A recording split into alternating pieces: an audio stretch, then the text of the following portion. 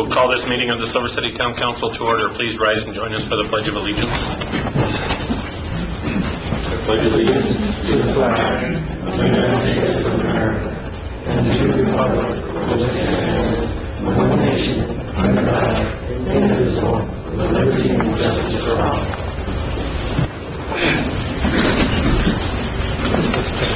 If I could ask Councilor Bettison to read our mission statement, please. Thank you, Mayor. Silver City is the hub of an inclusive community settled within a small town that, through guided growth, honors and preserves its historical, cultural, and natural heritage while facilitating jobs, health, and educational resources such that the residents and visitors may enjoy and protect the recreational opportunities of the area and high quality of life. Thank you. The first item with anything on the agenda is public input. We have quite a few this time. I remind everybody you have 5 minutes to speak. If you're looking at me, I will do my best to give you a 1-minute warning. And the first person is David Thomas. Introduction of President W&M Communications. Come to the podium, please. Thank you. Does this work or do I have to speak loud? Okay, I'll speak loud.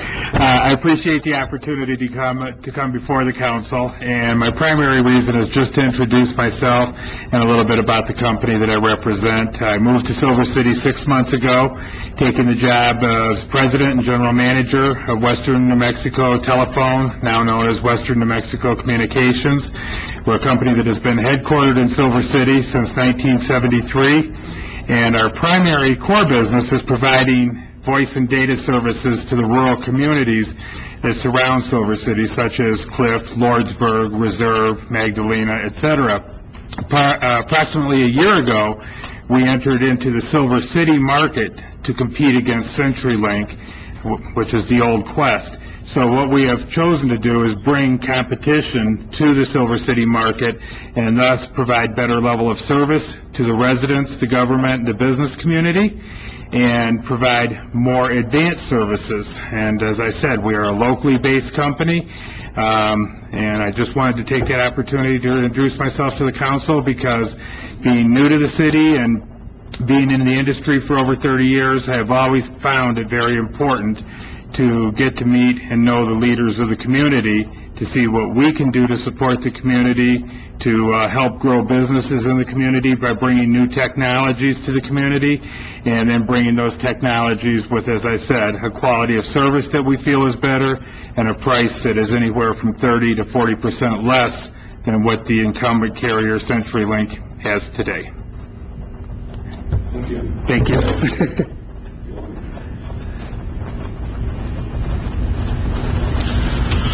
Next is Art Martinez, Reference Texas.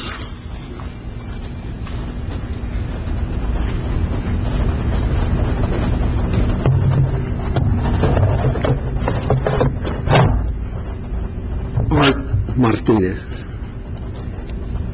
And good evening, Mr. Mayor, members of the City Council, staff, friends, and vecinos, neighbors throughout the county and city. I have come to say a few words with reference to taxes within the current economic conditions. Some would perhaps say crises throughout the nation, states, and locally even, obviously. And I'm very concerned about this for that primary reason is we, the folks in the country and in Silver City or Grant County, have very little extra cash to outlay for the many services that we would like to have, but we just can't, in the current conditions, be outlaying money for some particular things because of the way things are. I saw a program highlighted on television the other day where it was pointed out that approximately 1/3 of the U.S. states, that the average sales tax at the state level was currently no higher than 6%, and in some cases less. And now, I was impressed by that because we have a higher tax in the state of New Mexico, and I think we'll need to do better.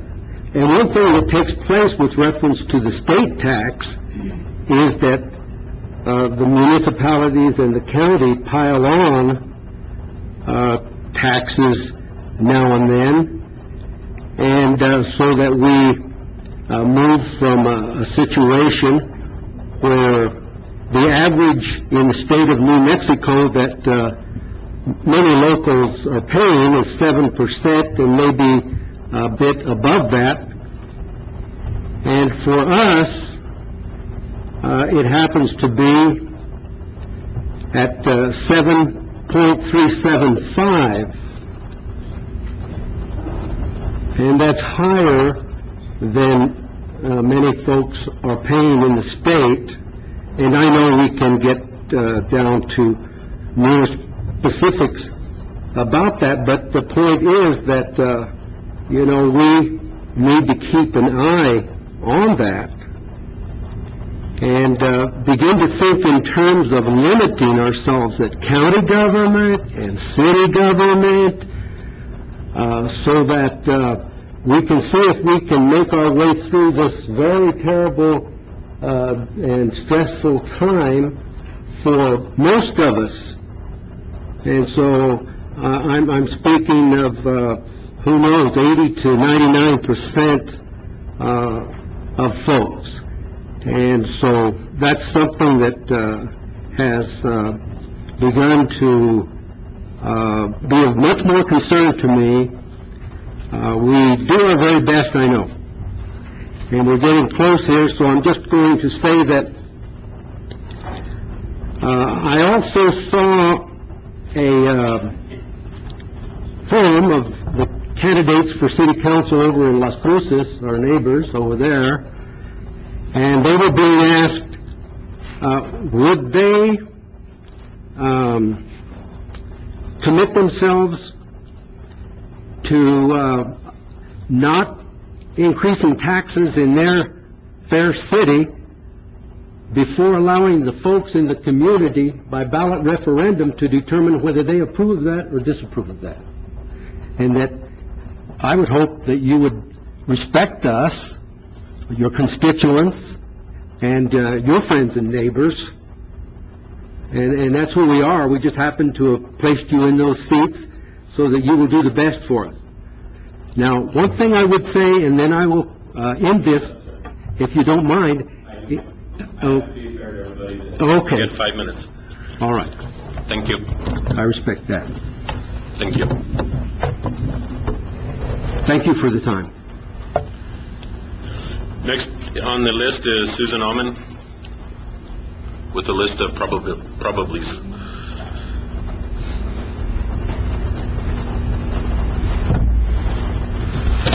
Thank you, Mr. Mayor, councilors, staff, and Silver City people. The last speaker made a point that I would summarize as we're all spinning around on the planet together in the universe. We want to take care of it. We want our fair share. My name is Susan Allman. I think you said that already. Susan, yes. you need to address us. I am, We're having a hard sir. time hearing you. I'm addressing everybody. Is this better? That's much better. Got a whole minute like this. My issues are: one, food. The gospel mission is a totally volunteer service. They serve the poor, the hungry, They pass out commodities, which they get from the government, but as far as their meals, they've expanded to morning coffee, Saturday pancakes. They serve food 6 days a week, and it's all donations to need more food. And I told Randy that I'd bring it up. Number 2, I forget number 2 right now. What was it? Say it, just say it. You said chickens. Yeah, chickens. If we have chickens, then we don't need to go to Safeway, the store, and buy eggs. We can share eggs with each other. We can even give them to the gospel mission. Everything is tied in. And now number 3 is near and dear to my heart, and it's water. I think everybody knows my philosophy, agua es vida. Water is life. For those who don't speak Spanish, I think most of us do. I'm going to have petitions. I don't have them tonight, but I'll be outside afterwards to hand out cards for the people that sell certificates for support and service animals. A lot of us are interested. Also a new gallery opening. It's going to be at midnight. Midnight Madness. It's on Broadway. I'll hand out cards. It's going to be champagne for those who like champagne. Good beers. It's a young guy. It's a lively and new energetic. We have Thanksgiving, and then the next day is Shopping Madness. And Ben Bolich is opening the Top Hat Gallery on Broadway and Baird at midnight of that night the next morning. And then Saturday's the lighted Christmas parade. And then I got to go back somewhere for a warrant, and I got to go to court in Tucson. My petitions will be around later. I have to first go to Palomas and give them food and clothing. Those are my issues. Thank you. Muchas gracias.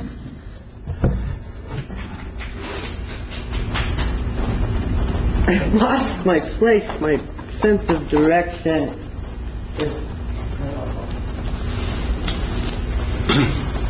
Next is Kay Dunnigan, reference her small business license.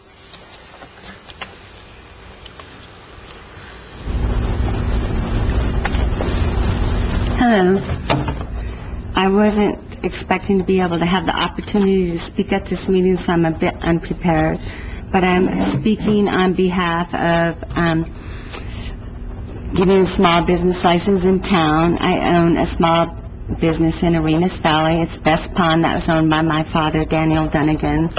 And I thought I had followed all of the procedures in order to get this small license, business license, because I have the building, I've built the gun safe, I've met with all my customers prior to making this move since my father's death, and about 85% of them are in favor of me moving there.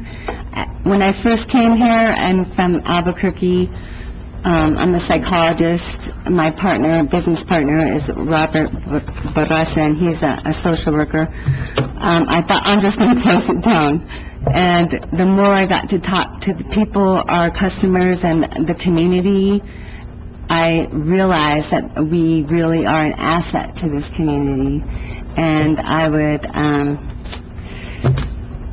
talk more about it, but I ran into some glitches in the system because I was misinformed, which can happen, or maybe I misunderstood, but I was misinformed about what I needed to do to follow all these steps. And I was told that just to get my license from the county, I had to transfer it to the city. So I did all of those things, and at the last minute, I was informed that I needed to come to the city council and get your people's approval. And so I don't know what to do except introduce myself see if this is something, I've never spoken in front of a council. I'm not like my father. And so I don't know if this is the next step or if I can be approved, because I was told by different council people who I have talked to on email and telephone calls, I apologize, if I could have an expedited meeting prior to November 22nd, because I've planned a grand opening and my customers are expecting it. I'm paying a lot of money, to be frank with you, to operate 2 businesses, and I'm not sure of the process that I need to go through. I was informed by a member of the council that there's an opportunity that on the 22nd, because it's Thanksgiving, the meeting might be canceled. And so, okay, you said no. Okay, good. So I was worried about that. So I just need your information of what I should be prepared for in order that I might be able to get my small business license and open on the day after Thanksgiving, because that's what I'm looking to do. If that's it, under reports, I'm going to ask the the town manager. So you'll answer my... We will answer them here. Thank you, sir. In a few minutes. Thank you. Thanks. So just go. Bye. But don't leave, because you're going to get Okay, some thank you. information here in a minute. And Maria.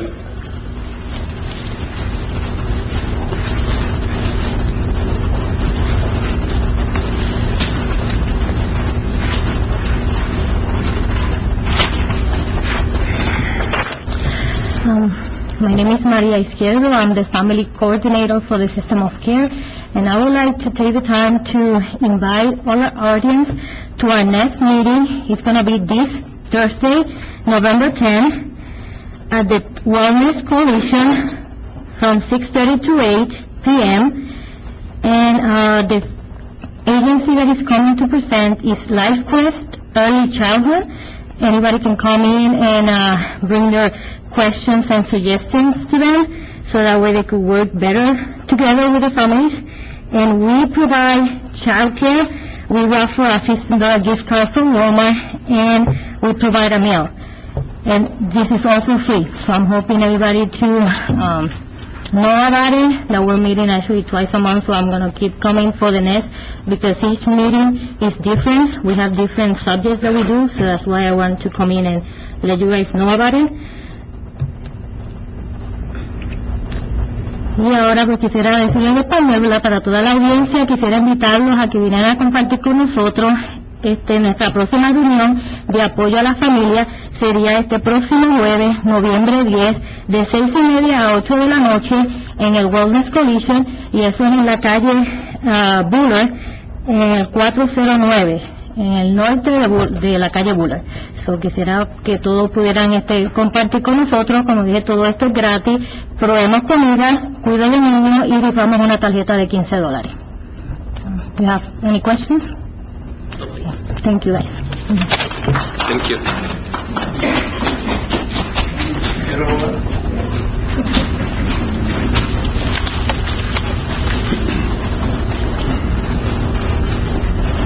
Next item on the agenda is council comments. Councilor Morales, would you like to start? Thank you, Mayor. Well, it looks like there's going to be a lot of things to be talking about during the body of this meeting, so I'm going to keep these short.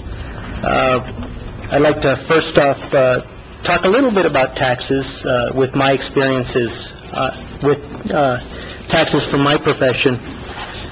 New Mexico is probably going to be one of those third of the states reporting less than 6% sales tax, because the state piece is only 5%. Everything else is just what's been tacked on by counties and cities. So New Mexico is one of the lower sales tax states.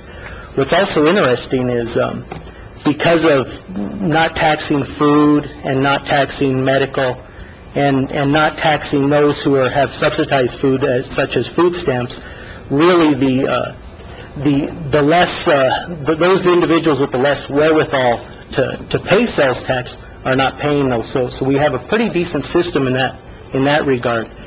what's also nice is that we have probably one of the larger income taxes in the nation, but interestingly enough, it's a progressive tax that really gets hit with the higher earners, those with the wherewithal to pay.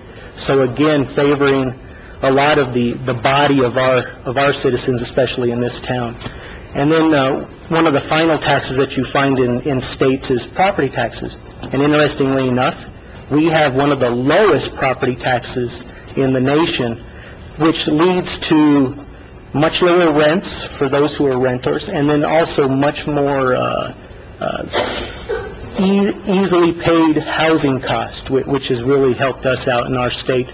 So we've done pretty well, and I think in this town, and Alex could maybe give some clarification as to this, we haven't raised our sales tax piece in a long time, if that's correct, right? That's correct. In fact, municipalities have the ability to impose up to 7.65 mils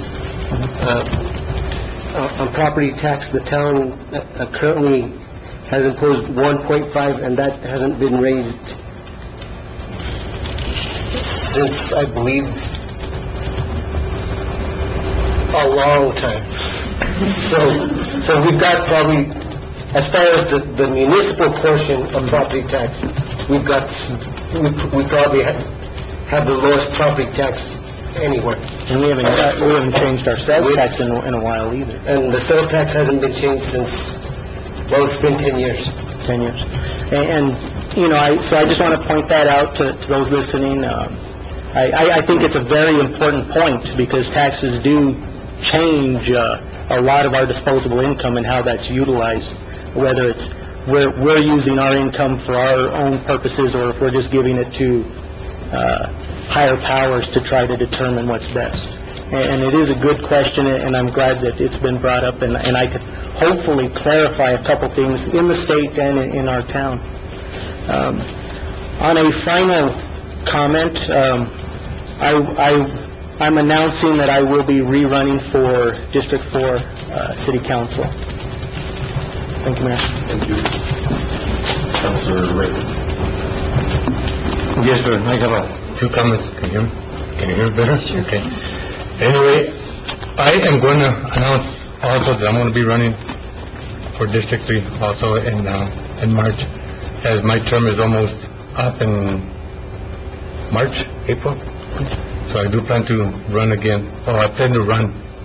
And getting back to what Mr. Molina said about the taxes, I don't know if you were implying, Mr. Martinez, about taxes on property taxes also. I don't know. But if I may be so bold as to say, is that your property taxes will go up. And last week I came to pay my taxes, and there was an individual there, and he asked the clerk here why the taxes were so high on his property. And his answer was that they passed some bond issues, school bond issues. And the thing is that the school bond issues, when they pass, it's only the property owners that get the foot of the tax. Am I correct? So I want to clarify that also with you.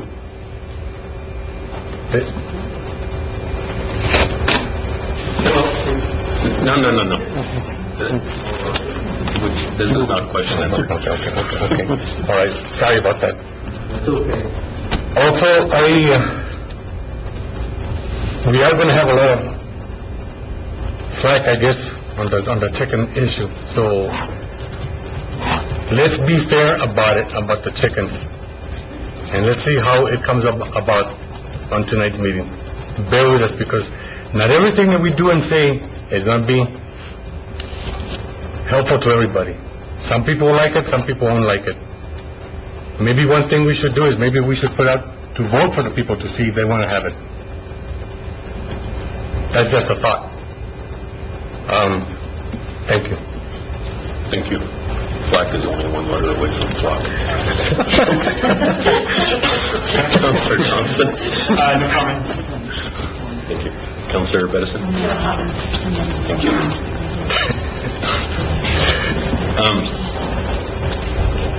Dr. Martinez, you brought up some very good concerns. And just this week, the governor had announced that she was wanting to make some changes in the tax code that affect gross receipts. And decreasing gross receipts, forgiving the smaller businesses from paying the gross receipts if they don't meet a certain threshold to send a check to the state every month. The interesting thing with that, they can change in Santa Fe and decrease the tax burden that the business pays, but it doesn't necessarily mean you're not going to pay it at the register because it's gross receipts, and it will have a negative impact potentially on municipalities. And we have absolutely no control. It depends on what portion of the gross receipts she decides to forgive. And I really, really hope that the legislature pays attention to this and doesn't just go in there blindly saying, you know, times are tough, we've got to start giving money back, when one is, it's still going to be collected at the register. It's a pass-through from the customer. So it would actually be an incentive to the business, not necessarily a tax forgiveness. As well as the impact on municipalities. Silver City is doing very well.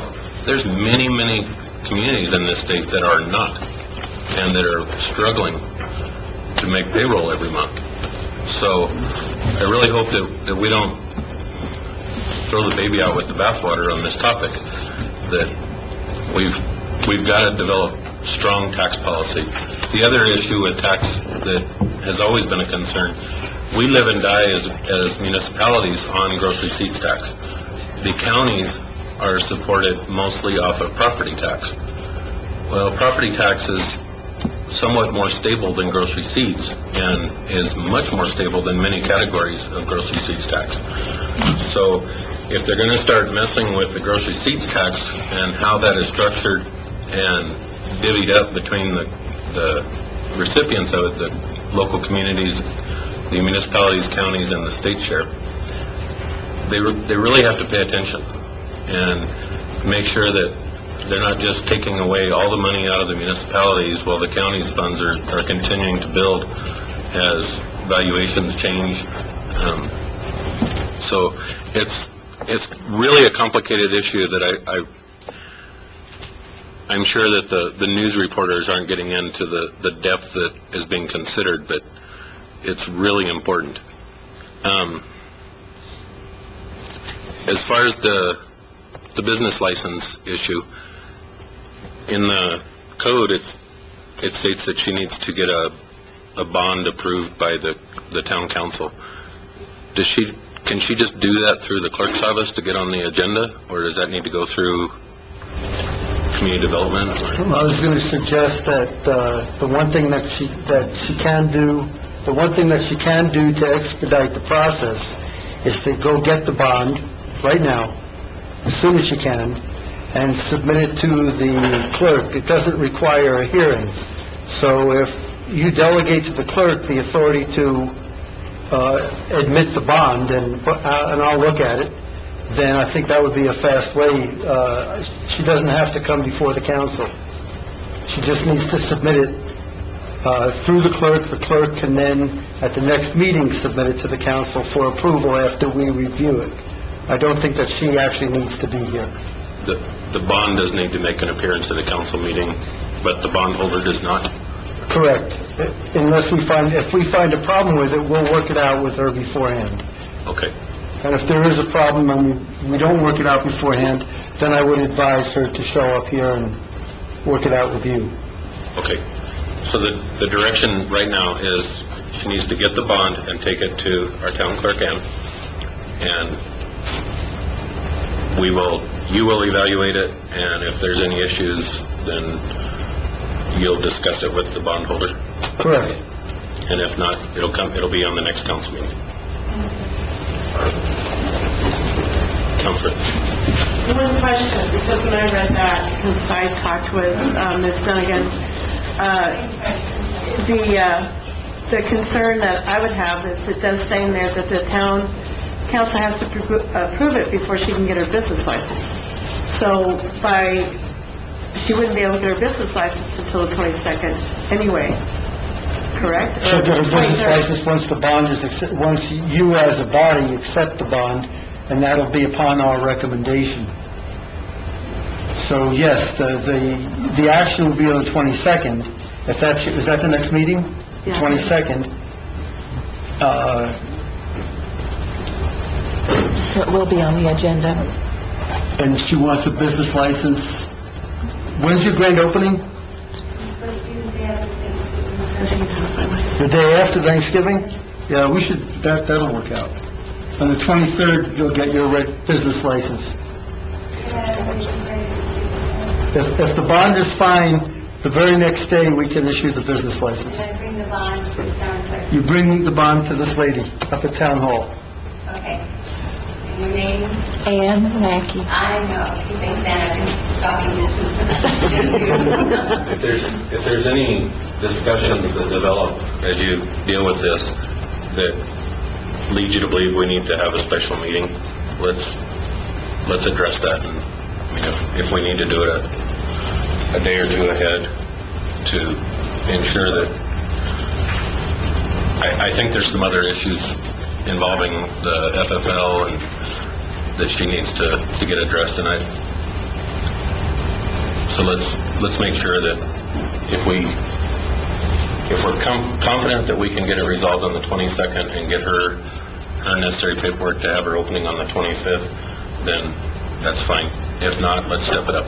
The things that are in our control are the bond and the business registration license. FFL's federal. If there's any federal or state requirements, she needs to find another source to learn what to do, because I can't advise her. No, I understand that, but I think we're okay. Thank you. And last but not least, apparently it's announcement night, and every year this gets more and more difficult for me. But some of the things that I have to evaluate, one is I speak with my family and make sure that I have my family support. I have to do a lot of self-reflection, make sure that I still have the energy and the drive to do the job that you've asked me to do. And I also talk to many advisors and try to gather as much information as I possibly can when I make my decision whether I want to continue running for office or not.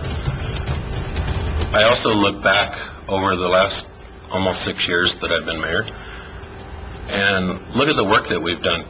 And I think we've done some amazing work. We've improved the level of customer service within the town. We've improved the level of transparency within the town. We've done some great projects. We've accomplished a lot of stuff. And we have not raised taxes, but we are one of the towns that are sitting very financially stable. We just got a Standard & Poor A+ rating to demonstrate that. This council, and I've had many up here with me in the last 6 years, this council, as we said today, is very strong, and I think that's as well demonstrated by the A+ rating, as that is a part of their evaluation. Another aspect that I truly do consider is the staff that we work with. And many of you are here tonight. Alex, Robert, the chief, Sherwood, Jim.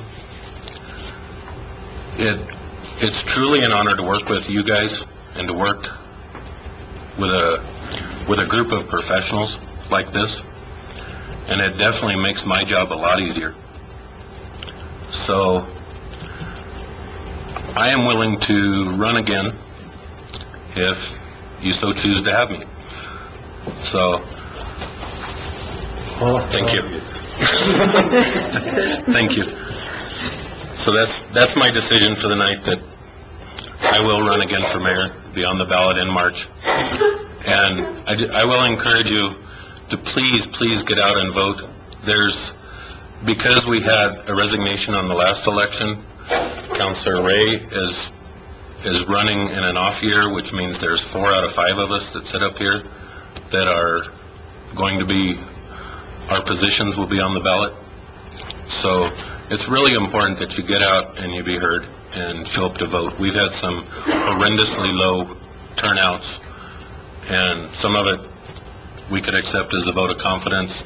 Some of it I'm just not satisfied with. And I don't think there's a single person that's sitting up here right now that takes a single vote for granted. We want to work very hard for every vote that we get, and we do that over the terms that we currently sit on and that we're serving. So please get out, vote, support your town, support yourselves, and we will have an election in March. Anybody need round 2? Yes, I do. Councilor. Mr. Mayor, round 2. I am very happy to be on the council, and I agree with the mayor here that we do have a very strong group of people. Robert, the chief, Mr. Brown, all of us. One of my plans, when I first came on, I told Mr. Brown, I told the mayor that I would like to see economic development, and I would like to see it downtown. And I've talked to a lawyer here, to Mr. Robert Hoven, and he has given me some ideas, and I have talked to him about some ideas. And that's one of the goals that I would like to see is downtown. Also, with the mayor here, maybe the city can do something for the veterans also, and maybe with a hospital also. So those are a few things that I would like to see done as being a councilor and working with these people here. Thank you. Thank you. Yes, sir. Just so you know, we speak about economic development and the way that system works in the communities is very, very confidential up until a point that the company is ready to make a decision and announce. I mean, they go as far as using code names, so we can't go do internet searches and find out who we're dealing with. We get criteria that they're searching, and they protect their proprietary information. You can rest assured that there is a lot of discussion going on with potential recruitment opportunities, and some meetings are going on that we just can't discuss publicly without risking totally losing that opportunity. But hopefully we'll be successful, and we'll recruit some of them that are here talking to us, and it'll be a productive at the end of the day, but we're bound by some confidentiality rules. So, anybody else? We will move on. Are there any changes to the agenda? Seeing none, we'll move on to approval of minutes of the special meeting October 18th, 2011. Mr. Mayor, I move that we approve the minutes of the special meeting of October 18th, 2011. Mr. Mayor, I second that motion. There's a motion and a second to approve the minutes of the special meeting October 18th, 2011. Is there any discussion? There's a motion and a second, no discussion. All those in favor signify by saying aye. Aye. Any opposed? Motion carries. Next item on the agenda is approval of minutes of the regular meeting October 25th, 2011. Mr. Mayor, I move that we approve the minutes of the regular meeting of October 25th, 2011. Second. There's a motion and a second to approve. Is there any discussion? There's a motion and a second to approve the minutes of the regular meeting of the Town Council October 25th, 2011. No further discussion. All those in favor signify by saying aye. Aye. Any opposed? Motion carries. That was one. Next item on the agenda is reports. Mr. Brown. Mayor and Council, I just wanted to report that today we closed on the $6.3 million worth of bonds that we just issued. The money's in the bank, and we didn't raise taxes to get the, that money's all, we refinanced some of those loans to free up cash that we are currently using for debt service. And then we've got the $5 million, it's a little bit more than $5 million actually, for the projects. Some status on some of the projects is the roof at the parks maintenance shop will be on the first meeting in December for award of the bid. We're currently in discussions with the school, and that project will get, the tennis courts will get underway very quickly, and the baseball fields is well underway. Yes, we're laughing at you. What I say? Can you give us an update on Penny Park? Yes, the demolition will be done on, awarded, because we went out for quotes to get the demolition done. One quote was almost gave me a heart attack, but it was $98,000. The second quote was $30,000, so they were both above, well above the threshold where we had to go out to bid to get the job done. So it's out to bid right now. It will be coming to the 22nd council meeting. And once that demolition is done, then we can actually start the construction, do the award, since it's on a state contract, of one of the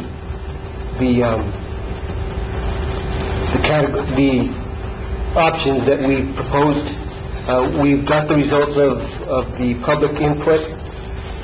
It seems that option 1 and 4 are the top two options that were chosen, so I'll get that information to all of you. So hopefully the day that we award the demolition, I would hopefully get some guidance from the council as to which one we can move forward on, because we can go ahead and award that contract to the state contractor so they can start ordering all the equipment and get it in as soon as possible.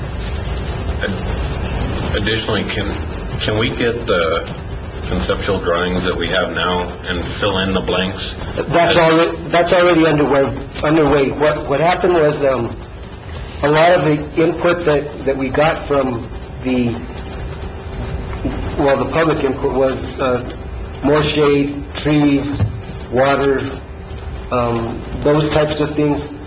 So we had the contractor, they're actually filling in some of those blanks of where we could put some shade and trees and those types of things. That way we can, when we come that day, and show you both options, or all 4 options if you choose, so that we bring all 4. They would be filled with different options of where we would be putting those types of things in. Councilor? Alex, I would really prefer to see the 2 top ones that, we've heard from the community, from public input that they want to see. Those, to me, are the most important to have filled in and completed. I would want to select from those 2 rather than from all of them, to be honest with you, but that's me. I agree. Okay. But there was a fairly large spread on the numbers. The other thing is, let's make sure that we look at the things that they wanted moved. If we can fit the spider that's in 4 spider web over to 1, if that's where we go. Let's try it. I've got that information, and I'll get it to you within the next week, so that way you guys can see the information that we received. And we have to make sure that the train is there, because that was very popular. That's the only thing that only one person wanted. Just make sure that Mr. Scavron will fit in it. People like trains. They actually do like trains, and there was more than one that chose train. So, thank you. Any other report? No, sir. Questions for Mr. Bird? Chief? Thank you. Sherwood? Anything from community development, Jim? I think that's all we got here.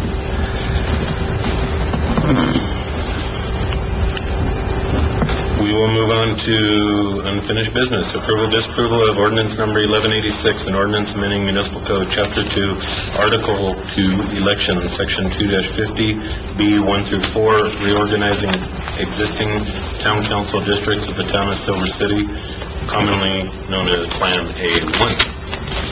And we have the presentation available, but I think we've all seen it multiple times. We've had the numbers in front of us for several weeks now.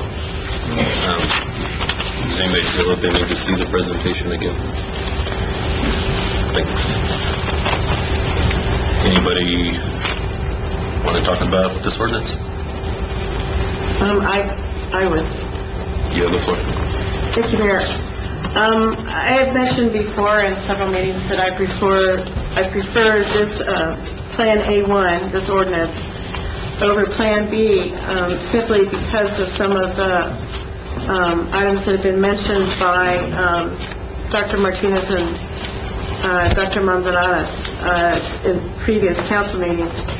That on the face of it, both of the plans are within the guidelines that the government lists, but I feel that Plan A1 ensures that both in District 2 and in District 4, that people can elect from their communities of interest.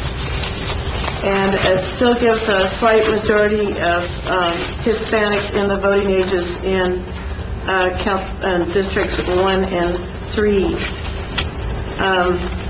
I'm concerned about Plan B, and I want to discuss that now simply because I think that by changing the districts as proposed, it will dilute the Hispanic vote, and there cannot be a surety that one of those districts will be able to elect from their community of interest the same way District 2 will be able to elect from their community of interest, which is white, non-Hispanic. So, with that, I move to approve. You want to? Let's go through comment, and I haven't even gone to the audience yet. If you don't mind. That's fine. Councilor Thompson. Yeah, I think I'm not really bothered between either one of them. I think they're both improvements, of course, but our concerns are universal, it appears. Dr. Manzanares and Dr. Martinez were interested in communities of interest or vulnerable communities, and that's, I think, everyone's concern. So the differences are merely in how we feel each one would protect those communities of interest. When I look at, I think what I'm concerned, I talked about this last time, is the amount of interior edge, because interior edge on any of these districts is going to show how much you break up neighborhoods. And you can see this numerically, that the A1 has 21 precincts versus the B is like 17 precincts. The average number of precincts per district is much less in B. And so generally, I mean, this is the biologist in me comes out. Edge is really dangerous for vulnerable species, and it doesn't matter if we're talking about communities of interest or we're talking about endangered species. They're hard on them. And so if we look at if we look at the maps, look at A1. Well, if we compare the two, my district, District 2, the amount of edge doesn't really change that much. There's a significant difference in 1, 3, and 4. And it's only, all you're looking at is the edge. So what that is the lines differentiating the different districts. The outside lines don't matter. So that's my only concern. And like I said, I'd go with either one. I think they're both great. I think what happens too is we're getting really close, like the mayor said, we're getting really close to that magic number where we go to at-large. And the reason for that, I imagine, is because as communities expand in numbers, in order to reach representative numbers, you're going to get elongation. And I imagine that's why the last districts they appeared so gerrymandered. I mean, you see District 3 looks like an hourglass, kind of crazy. And what happens at some point from those elongations is after a while it becomes untenable, and so then they go to at-large. So that was my concern. With all due respect to Councilor Thompson's interior edge, well, we are mammals and we're species, we're people, and we can't necessarily take something that's a biological construct that's been done for, let's say, blackbirds or something else like that, and apply it to people. That's the anthropologist in me. So we have these opposing concerns here. I think that my understanding in the original design of this, I'm not even sure that it happened at 10,000 where they went to 4 districts. I think it was a request by, in particular, the people of District 4, the way it currently sits, and is closely approximated in the Plan A1, that they're the ones that wanted to make sure that they were represented adequately on the council. At least that's my understanding from talking to former mayor. I think that what's most important and what the law dictates is that we don't dilute the minority vote. That's one of the primary things. Compactness is one, but you can't dilute the minority vote over that. So that's still the reason for my strong support of A1. Councilor Morales. Thank you, Mayor. You know, the idea of not diluting the Hispanic vote is very important, and though I innately was drawn towards B, and I'm still very drawn towards B. It's a much better looking plan. It seems equitable, and it does give simple majorities in 3 districts to the Hispanic voters. But I do believe that as I talked about at the last meeting, there is a variable that's not talked about here, and that is that there is low turnouts among Hispanic voters, and that's where we get this dilution. Even with the simple majority, they're still not feeling represented, and that's very important. And we do need to make sure that they do feel like they're being represented by the people of their choice. But and for that reason, I am in strong support of A1, and that's of these 2 proposals. That's the A1 is what I'm going to be supporting, with a small criticism, and that is it's unfortunate that I believe this to be true, that in spite of this being a self-perpetuating problem, we need to participate. We need to vote.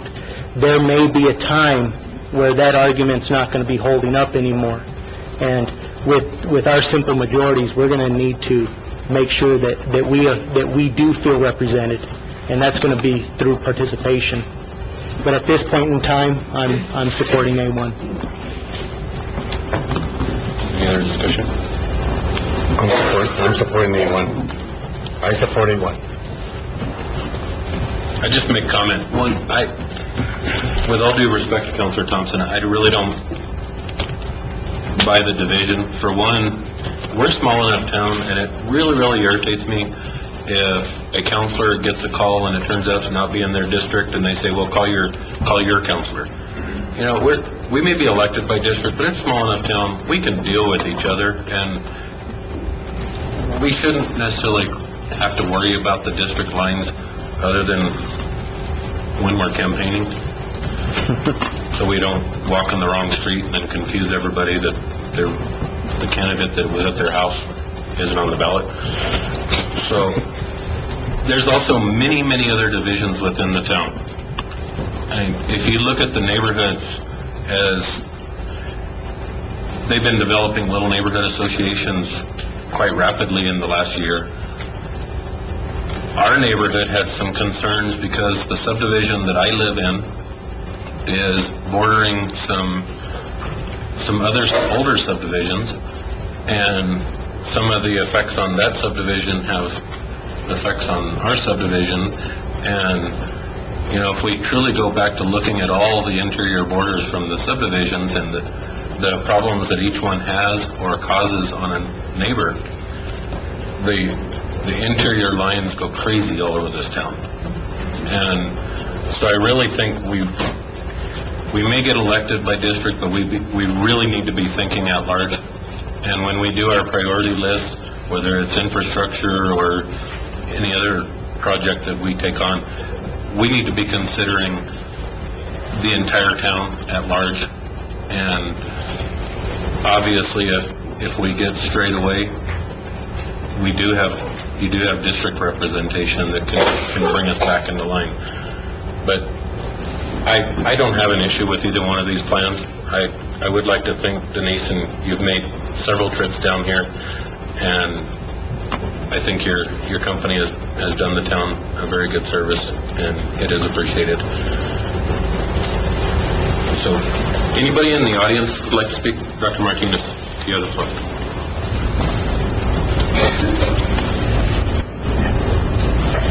Thank you very much. Councilor Morones, I appreciate everyone's comments and yours being specific to something that I have here. You had mentioned, and it was reported in the press, the media in general, this matter having to do with why we need to have, at this time in the history of Silver City and the country, super majorities is sometimes debatable. And some have questioned that, but it is critical still. And I want to be on the record for the future of the whole town and anyone else, that there are darn good reasons why we must continue, not the least of which is the Voting Rights Act of 1965. And it's been necessary in some places in the United States and in localities to call in attorneys. We've done it here in Silver City before. I've been a part of that. And held press conferences and everything else to be sure that everything goes in accordance with the law and the morality of fairness and all these sorts of things which we support, I'm sure, very much. And we must continue to do so. And having read a couple of times what you've said, I have been on record with articles back east published, and I just want to say to those who might still have some qualms or differences with regard to supermajorities and so forth, and why do we need to do this? Why do we need to show some sort of preference like this? Can't we just all get along so well that we can be at large and that we can be where we want to be in this city and in the country? And so I'll just say, and I'm going to avoid quite a bit here, but I'm just going to get right to it. And that is to say that there are many studies, and some of them are mine, that show that political participation and electoral participation, have pointed out electoral reforms, I have meant to say, have concluded that minority persons do have this considerably lower turnout historically. And several factors are, so that we can better understand and embrace this for now, hoping that we come to the day, yes, but we come to the day, that we will be more unified and fair with one another, and I think it's coming. With reference to some of the minorities in the United States, their average age is lower than the national average. Their average age is lower than the city age. And that is because of the larger families, where this group has one, maybe two. These families over here have 5, maybe 6. And most of them are younger, of course, than the age needed to be voting. And so then you get that population that's larger, but most of them in there, you see, a third of them are not of a mature age for voting.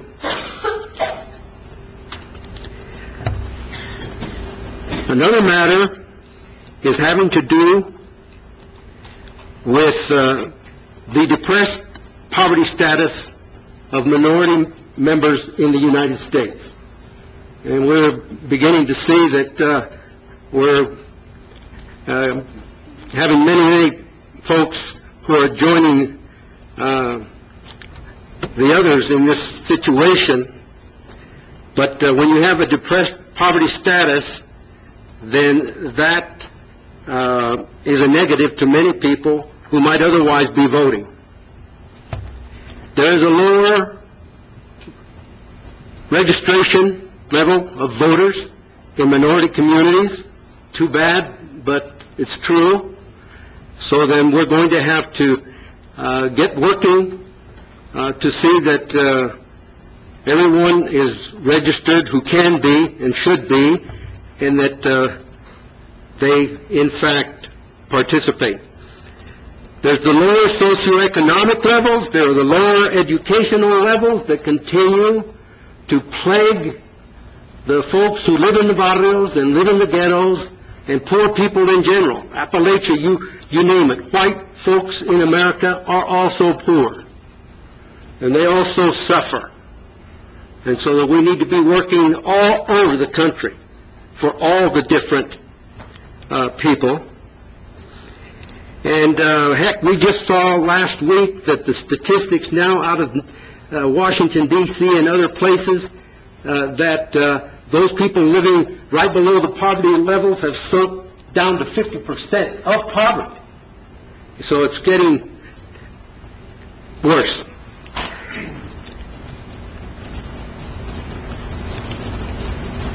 I believe it is important, too. And some would say, oh, you should have skipped this one. There are differences over it. It just brings it up in front of everyone again. Important, too, is the number of potential voters. Potential voters. They're out there. A lot of them. Still working toward their citizenship.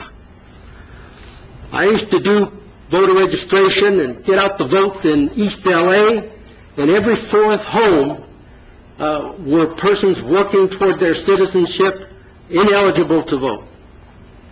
And so then we have to bring them into the system so that we can improve the system in this country, in America.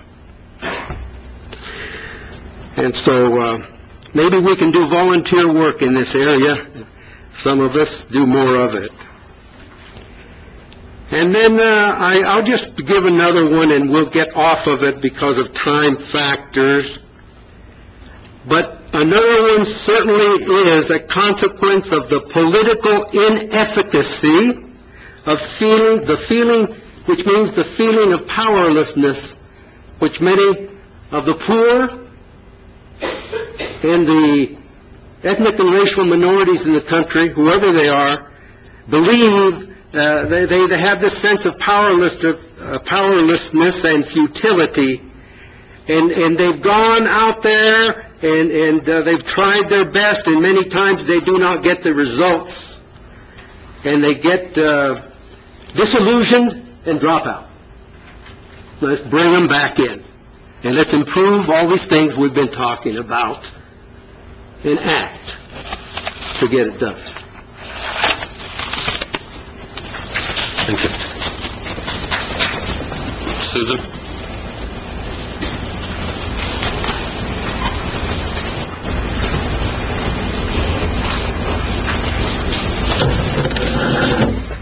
My neighbor's always so articulate, he's a hard act to follow, but I think I will take it from the bottom up. I think it's a great idea to have voting at large. Then everybody can be happy and satisfied. I think it's important also that we don't feel that we're satisfied, but that we are satisfied, and if we can vote for whomever we want, we should be satisfied. Hopelessness keeps people from the polls. They say, what's the difference? They're not representing me. I'm still poor. Susan, we're the ones that are going to vote on this, so... 30 years ago, it was the hanging chads, or I don't know the dates. It was stopping them by roadblocks. It was making them pay. The Constitution says everybody who's here is entitled to the same rights. Right to vote, even if they don't have their papers yet. Somebody drew a line and called it the border and decided north of the border, the Norteños, us, are going to be rich, and south of the border, the Sureños, will be poor. They're our playground. I don't know what to say. It's so ridiculous. And that's my position. Well said, sir. You are a hard act to follow. So I had to turn it upside down. I mean, even who some people would call the crackers, I wouldn't call them the crackers, the Ku Klux Klan, the ones, Susan, the racists. Susan. The racist. Let's get on the topic. We're Exactly, discussing... you gotta listen. No, I don't. We're discussing the districting. Can you discuss that's what's on why the I am saying we are all victims of the current system, economic, political, color lines, the good old boys, and girls, and I'll leave it at that. Thank you. Thank you. Anybody else? Councilor Thompson. Dr. Martinez brought up the factors of low turnout in general, and I hope I can communicate that that's my concerns as well. The question is really how those factors of low turnout would be affected by these two distributions. My guess would be that if what the interior edge represents is people that live across the street who have different districts.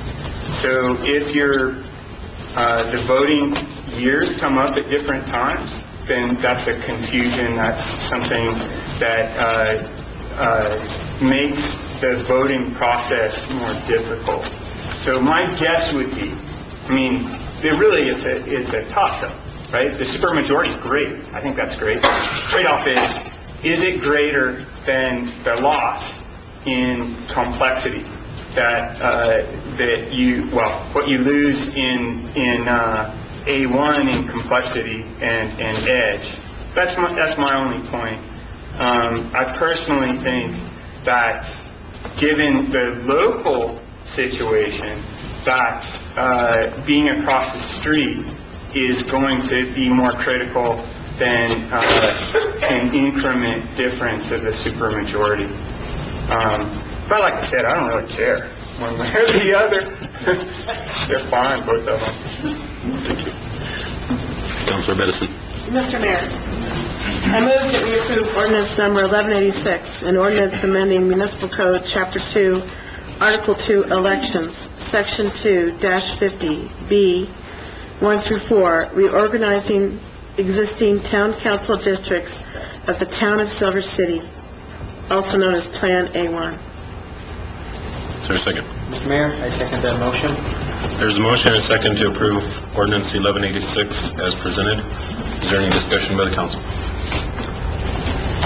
There's a motion, a second, and no discussion regarding ordinance number 1186, an ordinance amending Municipal Code, Chapter 2, Article 2, Elections, Section 2-50, B1 through 4, reorganizing existing town council districts of the town of Silver City. Roll call, please. Aye. May. Aye. Aye. Motion carries. Mr. Mayor. Ordinance number 1187, an ordinance amending Municipal Code, Chapter 2, Article 2, Elections, Section 2-50, B1 through 4, reorganizing existing town council districts of the town of Silver City, commonly known as Plan B. This should be a moot point, but is there a motion? Seeing no motion, ordinance number 1187 is dead. Councilor Bedison. Mr. Mayor, I move for a short break. Is there a second? Mr. Mayor, I second. There's a motion and a second for a short break. All those in favor signify by saying aye. Aye. Any opposed? Motion carries. We're in recess. Let's call this meeting back to order. The next item on the agenda is approval, disapproval of ordinance number 1188, an ordinance amending Chapter 6, Section 6.1, definitions, Section 6.4, keeping of dogs and cats, Section 6.6, keeping of cattle, horse, fowl, or livestock restricted, Section 6.55, citations, contents, Section 6.56, failure to pay penalty assessment or correct violation, Section 6.78, annual license permit of the Town of Silver City Municipal Code. Councilor Moronis, would you like to start your introduction? Thank you, Mr. Mayor. Councilor Bedison and I started working on this, actually probably close to this summer, and this was partly due to some issues that arose in town with some of our citizens who had chickens, and that was one of the major thrusts for this ordinance. A couple issues arose that we felt were potential problems. One of the items was that I took exception to is I wanted to see that there was definitely a corrective action plan put into these, so that individuals could be notified that they are in violation to one of our ordinances, and that they have a reasonable time to make good, to come back into compliance with our ordinances. And this is better than just being issued citations and having to go through the court proceedings and everything. This is a method on two levels. One, it's so our staff is not going to court on simple violations, and also as an information, to be informative to our citizens and allow them to fix problems that they may not have known existed. And this addresses one of those issues. Outside of that, its main thrust is on the allowing of chickens in our town, and what we need to do so, and what's fair for both those who want chickens and what's fair for those who are neighboring those who want chickens. And Councilor Bedison and I, we researched a number of communities, and we came up with a couple communities that we really liked the language in their ordinances, and that helped motivate us in many of the parts to this. It's fairly balanced. It has subjective and objective standards.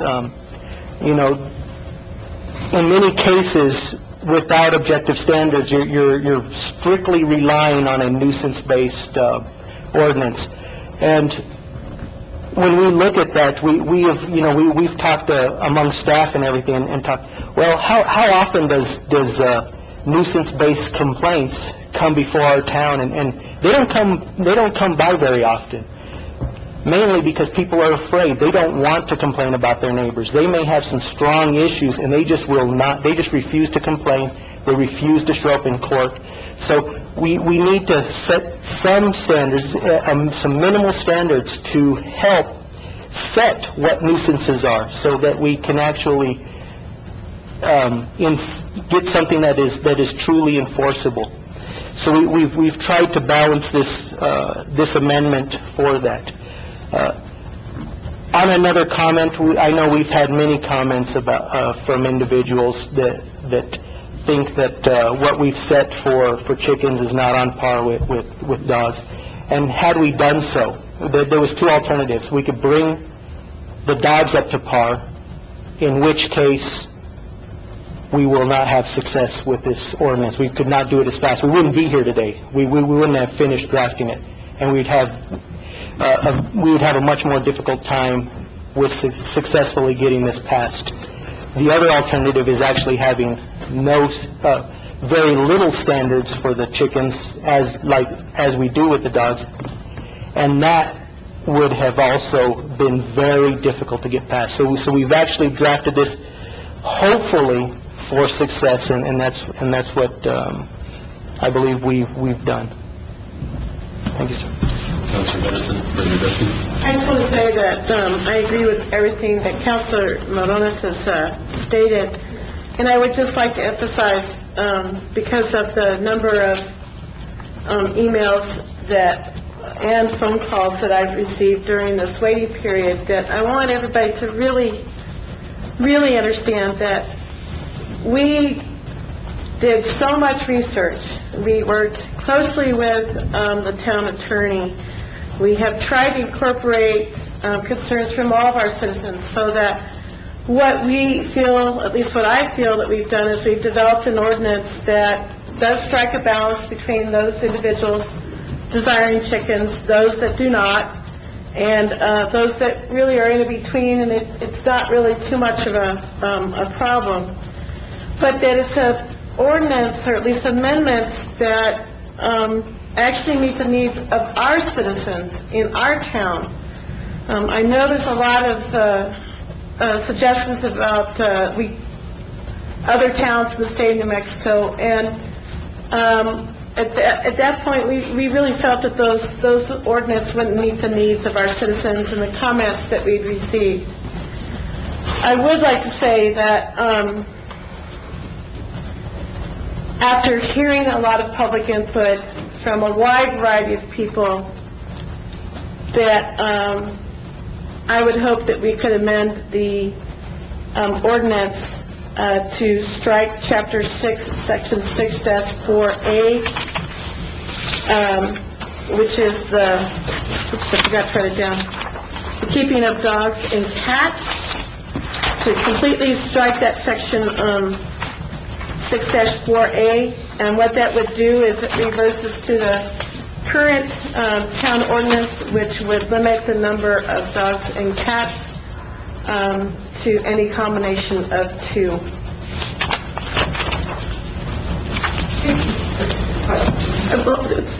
We're going to get that. Mr. Mayor, should that be in form of a motion to strike that portion of the ordinance under consideration? Yes. Mr. Mayor, I move that we strike Chapter 6, Section 6, Chapter 6, Section 6-4A, which in particular refers to the keeping of dogs and cats, the number of dogs and cats permitted per dwelling. Is there a second? I second that motion. Councilor. There's no main motion yet. I just made a motion. No, you made a motion to change, but there's no motion to adopt the main ordinance.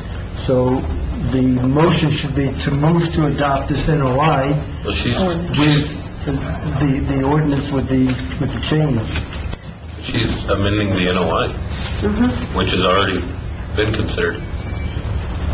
So that you're amending the ordinance that's going to be adopted? Okay. Yes. Okay. Yes. There's a motion and second to delete Chapter 6, Section 64A, specifically the keeping of dogs and cats. We're just voting on this deletion of the NOI. Is there any discussion? Mayor, I apologize that I did not get the motion and who seconded. Motion and second.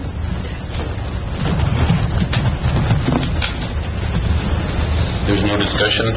All those in favor signify by saying aye. Aye. Any opposed? Motion carries.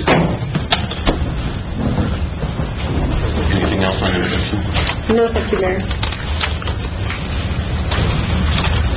Just for the record, there is an avenue in place currently to allow more than the two that are currently in the law by getting a kennel license.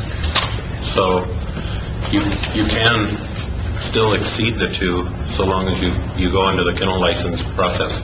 At this point, we're back on the entire NOI minus that section. Is there any comments from the audience?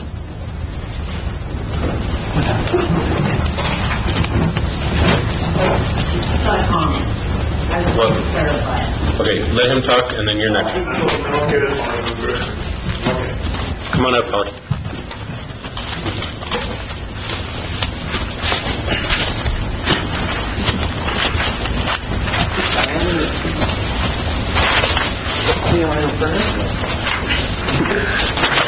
Okay, I'm just trying to clarify here the section 64A. So that's getting scratched, which is no more than 3. But so that's scratched. So now how many animals, dogs and cats, can people have? The current law, which we are no longer considering changing at this point tonight, states 2. And that's a combination of cat and dog? 2 cats, 2 dogs, 2 cats, a cat or a dog. Okay, all right. Can I ask one more question while I'm here? You have the floor, so... Oh, okay. Well, someone here, when we buy our permit to have our chickens, where will that money go to? What will it be for? Counselor? That's going to go towards, in the animal control office for the work that they do. So that's the intent, is that will cover some of the costs of the permitting procedure. And then what happens to the chickens that are more than 4? By whom? In the city limits? That would be between... We can't kill chickens in the city limits. Excuse me. Polly, come back to me. Yeah. That would be between you and the court of authority and how any violation of that would be addressed. Okay. I mean, I'm just, I'm curious because I'm sure there will be some violations. Counselor? Well, and this is where we have the notice of corrective action is you'd be notified, you have more than 4, which you would know, and you would need to rectify that decision. Or you would need to get rid of, you would need to dispose of those more than 4 in order to avoid a citation. Okay. So unless you were willing to take the citation, you would find a home for the others. Okay. I just wanted to get it clear, that's all. Thank you.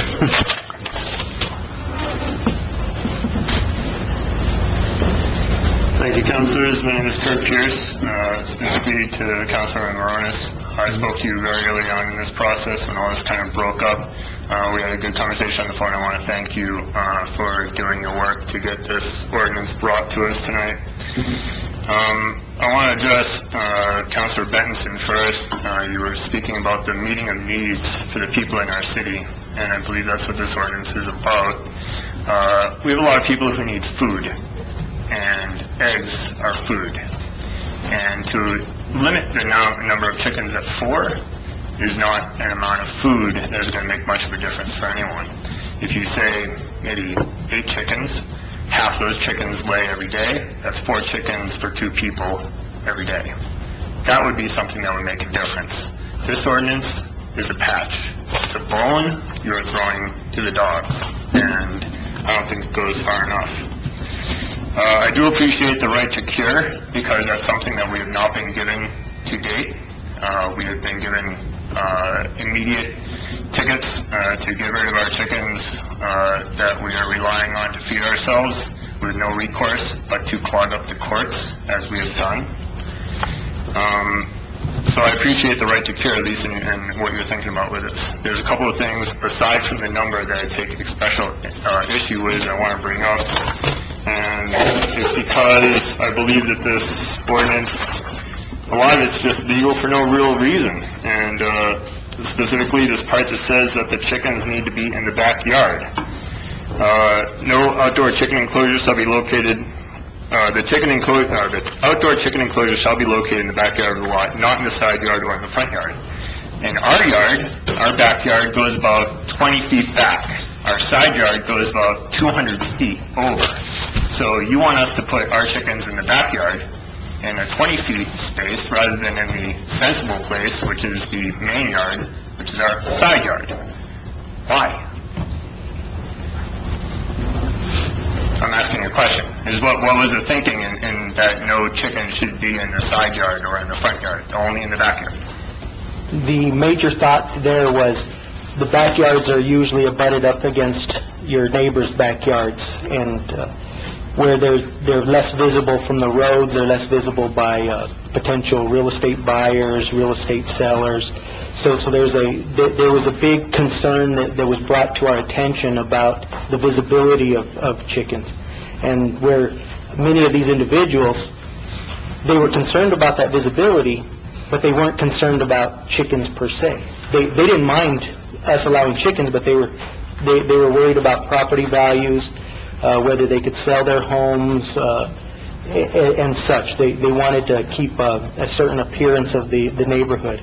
And though we do respect your desire and your wants to have chickens, we also are concerned about those individuals as well, and this was the logical way of going. It may not be the only way to go, but it was the path. It was a simple path to appease those individuals. There may be some other issues that you had in regards to that, but that was the most common concern that we had. Is I don't mind if my neighbors have chickens, I just don't want to see them on the sides or the front. If I could, Mayor. We don't have a zone map, do we? I actually have it on the map in one of these. Yay, okay. Just going to turn a map around so that we can talk about that. In District 1, there's a predominant Zone A, residential A. You want me to bring it forward, or? I'm not sure what's going to work best, to be honest with you, with the way the room is structured. I'm not sure where you're going with it, so... Well, but let me just say that there's predominantly Zone A, and those are the residents that I heard from. In the area of the district that I live in, it's a 25, I believe, setback from the road. And they did not want to see any chicken coops or chicken signs, because that area has been that way since it was first developed way back in the 1930s. So people bought their properties with that scene and, that scenic vista in mind. So I think that's the reason why we arrived at a way to at least enable some folks to have chickens, which would be in the backyard. And we know that this does not meet everyone's needs. It's trying to strike a balance between, different needs and what's best for the residents. I mean, it simply is a very, like most ordinances, that's all we could do is strike a balance. I hear you. Yeah. So you're saying you got most of your calls from which section of your district? Well, actually, I got a lot of calls from residential A all over the town. All over the town. Yeah. And the other thing that a number of residents told me is, we used to live in the county, and we used to have farms, or we used to have chickens, but we moved into town. You know, they may be older, or they may just decided that it wasn't feasible to do the work anymore for any number of reasons. They moved into town because they wanted to have access to the goods and services that the town provides without having to worry about farm animals. And you have to understand, there are people that make that decision. No, you know what? Actually, excuse me. I'm sorry, but, you know, be nice, people. Let her talk. You know, their reasoning is just as important as everyone else's. And we have to take into consider everyone's concerns, not a select few on either side. So we try to strike a balance. And right now, maybe it's not the best one, but if this ordinance passes tonight and we begin to see how it works, it may change. Right now, the only option is to go back to the old ordinance. Okay, may I speak now? You know, when I'm finished, you certainly can. Remember, I'm the counselor, so let me finish. So I think that it's important to understand, and that's why I think that one of the things that Councilor Ray had said early in the meeting, you know, under council comments, you know, let's be respectful of other people's point of views.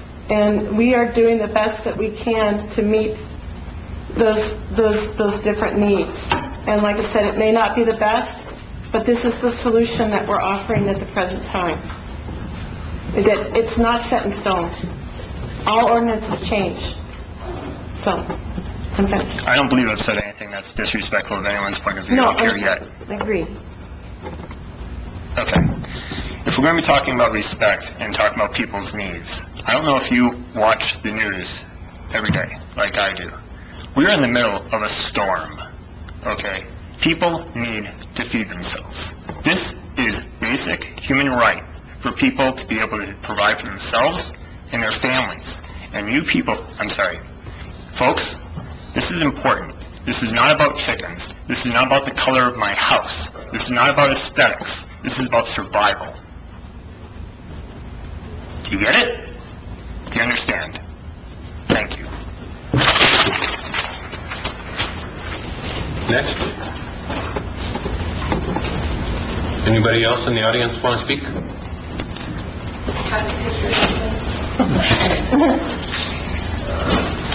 Hi. But I got them to you. So, I would like to thank you all again.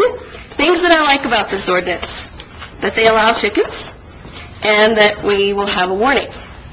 I appreciate that.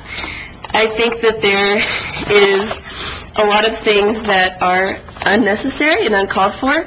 What I hear a lot from you guys, actually the only thing that I've heard against it is it looks bad, it's the aesthetics. It's the aesthetics is really the only issue that seems to be the problem. I got pictures from someone in town who took pictures of a neighbor's chickens who didn't like the way they looked. And even in his note, it said, you know what, this is annoying, but I don't even care if it's 20 or 30 feet away from me. I'm cool with it. But you guys have gone that much further, and not just 20 or 30 feet. They also have to be enclosed so no one has to look at them. You can't feed them certain things. That's a lot of restrictions that even somebody who thought enough to take pictures and complain about, they didn't even need all those restrictions on it. And, my main concern is that I feel like I have sent you lots of information about public health issues, why it makes sense that they could be useful in a public health standpoint, why they could be, I pay $1.50 for a dozen eggs. I don't even know how much you get, the cheapest eggs you can get, but I don't think it's much less than that. But these are organic free-range eggs that I'm getting for $1.50. So it's cheap food for people. Four chickens is not enough for a family. It's just not. And so, and that vein, it helps with poverty and food and feeding people, and then also sustainability. There's all these reasons why it seems like a good thing. And I feel like we have tried to give you that information. We've tried to send you stuff. I've tried to send emails, things like that to let you know that. And your rebuttal back is that people think it looks bad. It looks bad. I would just say, Amber, I have not brought this up at this point yet, but I will in response to your expressed concerns. I did receive all your emails, and folks, that from, a lot of folks. And in the past several weeks, I've done a lot more research than I originally have done. And I have looked at all of the things that folks have said, like, the eggs are healthier for you, that, backyard chicken eggs are healthier for you.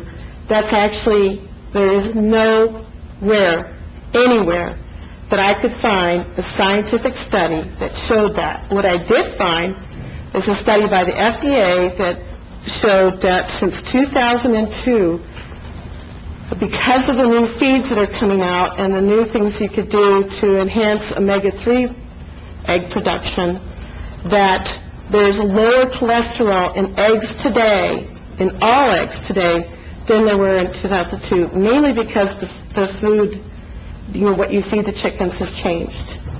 And so, while many people believe they taste better, and I may agree with that, but I don't eat whole eggs because I can't. But it's not something that is a fact, as has been provided to me and to, I think, others. The other thing I did is I did a lot of research on food security, and an animal husbandry professor at Texas A&M had written a paper specifically stating that what they called mini flocks that exist in many larger municipalities as well as smaller ones are not economically feasible and cannot be used as a way to ensure food security, that you actually need to have a much larger number of chickens, which I know you're all asking for. But when you get to a larger number of chickens, some of the other concerns that were raised was the noise and the smell, again, the proximity to their homes. And, I'm personally trying to be as fair as possible here.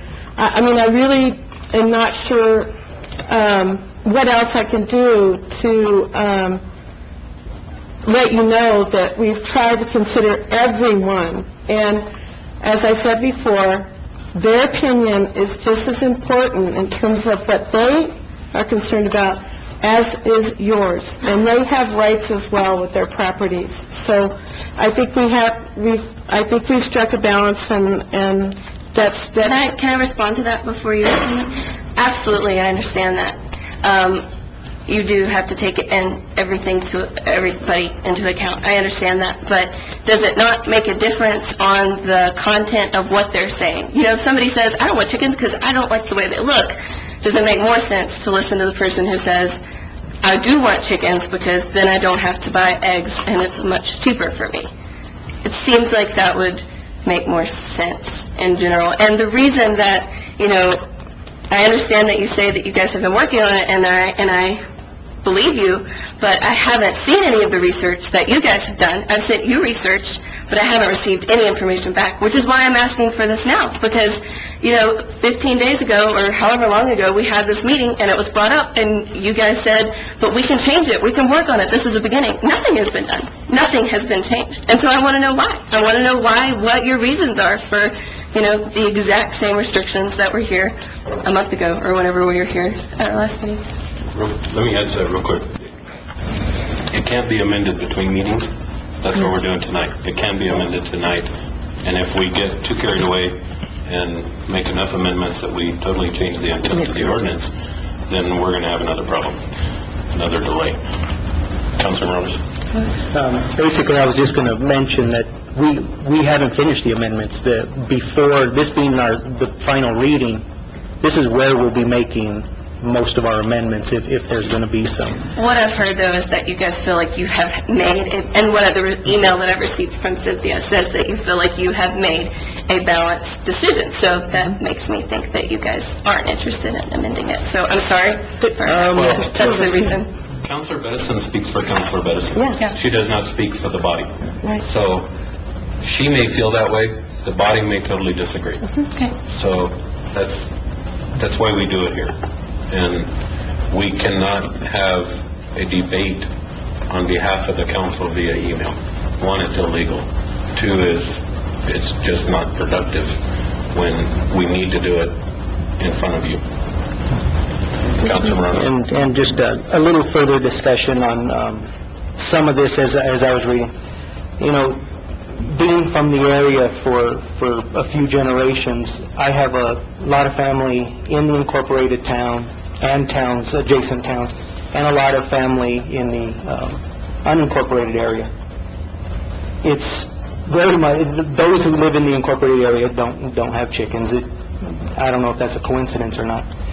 Those who live in the unincorporated area, in fact, most of them do have chickens. My family has a lot of chickens, and one of the things is, as I was looking at many of these items, these prescribed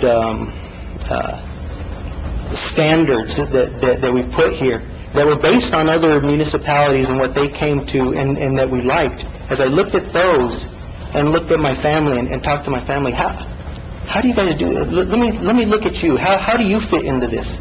And I noticed that most of those individuals in the county actually comply with a lot of this already. One of the things they don't comply with is they do feed them scraps. That's one of their non-compliances. And then one of the things that it's hard to apply to them is the setback rules. But one thing, when I was looking at the setback rules, and I'm looking at some of my family members who have chickens, I noticed they did not have the chicken coops 20 feet from their house. In fact, they weren't even closer than 20 yards from their house. They were generally very far from their house, and I asked them, why do you have it so far? And I don't want it that close to my house. And that made me think, well, why would I expect my neighbor to want it any closer? So even though 20 feet is very restrictive, and it may be very prohibitive to many individuals, I just can't see, when I look at so many people in the unincorporated area, that they will not even bring those that close to their house. Why would we expect our neighbors to? So when these individuals are saying, when I've had those criticisms, I don't want chickens next to me, I don't want them that close to my house, I look at that and I think strongly about that, because I think those of my family who do have chickens don't want them that close either. So that is something that's weighed into my mind. But generally, you know, getting back to that core point, most people that I have found with chickens comply with a lot of this. That there's just a few issues that we are a little more restrictive than what most chicken owners have. Scraps is something that we may look at debating. I know John Crow had some very interesting language that could very possibly be addressed as an amendment. The number of chickens, it's very possible that we could debate that up, depending on where the council lies. We have to be careful with that debate, because there's a point where that number grows to a level where you could lose support by some council members, and we don't know if it dies. And if this amendment dies as is or as amended, then we are back to square one. We're basically going to be looking at another ordinance, maybe. I just wanted to give you that as some perspective of where I've gone and where I've accepted many of the things in here. But I am not beyond still supporting this ordinance, even with some amendments, even some of those that I just articulated to you. I understand. Hopefully that helps. Sorry. I understand that completely, but one thing, when you tell me that your family says they don't want them near their home, and so why would you expect other people? Well, why not? I mean, I would like to have some kind of research on why it's a bad idea to have chickens that close to your home, because you guys have asked for research from us on why it makes sense, why it makes sense on a food security standpoint and all those other issues, which of course you have. And of course, it's easy for us to spout that out because it makes sense to us, but of course, it always needs to be based on some kind of research. So I understand where you're coming from with that, but at the same time, why? Because, a lot of times poor chickens don't have to be that loud, they don't have to be that smelly, and all those things. So I think that with the things that are on there now, the restrictions that say they need to be a certain amount of feet away from the neighbors and also need to be enclosed, it seems like maybe one or the other. Why both? There doesn't really seem like a need for both of those restrictions. And the kitchen scraps is definitely a big one for me because I feel like it's such an issue that we're dealing with, you guys, with the landfill and everything, and there's such an easy way to deal with that. And so that's another issue that I have. And there was another one. Oh, ducks. I don't know if you guys have thought about ducks or done any research about adding just that for ducks or chickens, just adding that in there. But ducks really aren't any different or more of a pest problem or, any of those things. So I don't know if that's something that you guys have thought about or not. Thank you, Mayor. I'm trying to remember all the things I didn't write them all down that I was going to say. I do want to say before I address that is that, as the mayor stated, I represent myself. I mean, I believe that we struck a balance. That doesn't mean that I'm, as you already saw, that I'm not amenable to changing some parts, to amending some parts.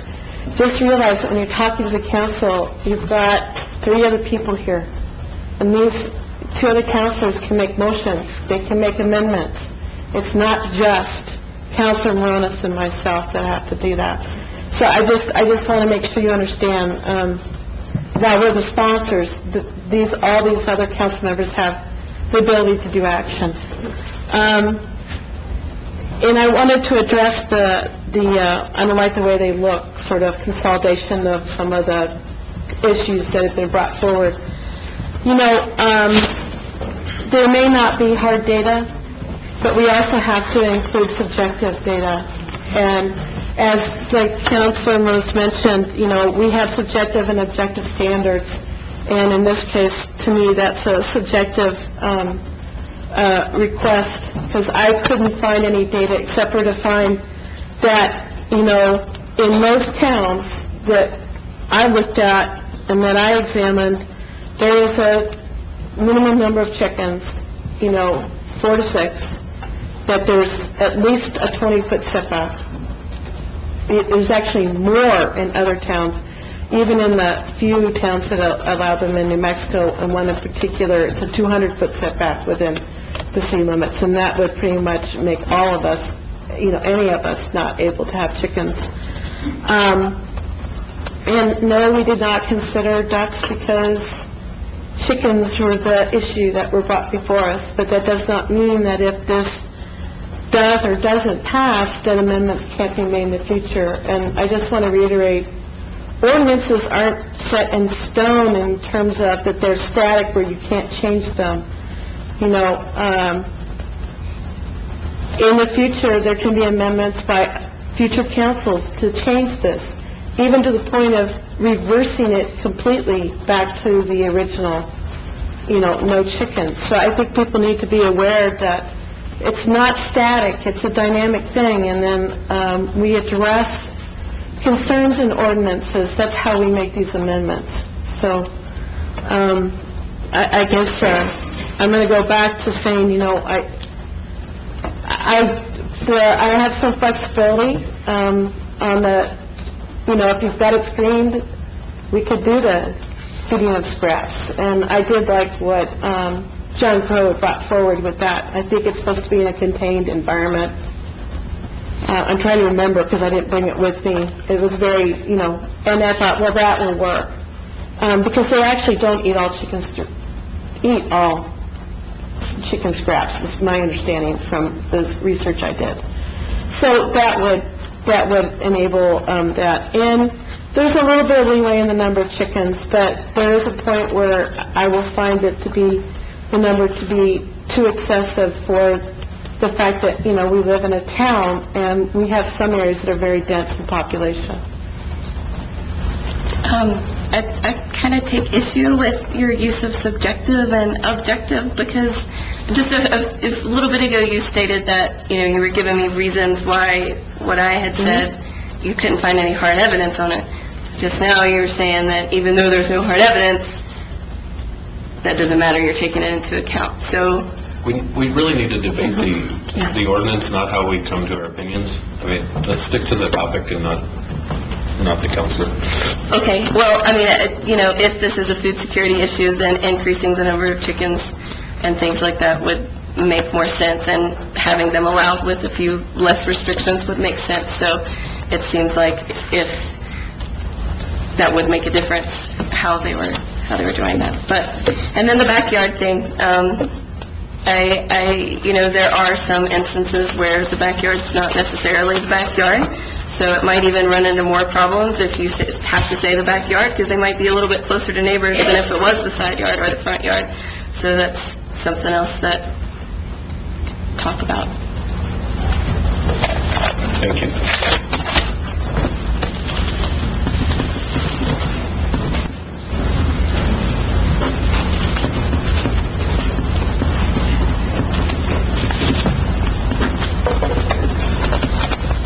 Good evening. My name is Alan Wegman. I'm a resident of Silver City.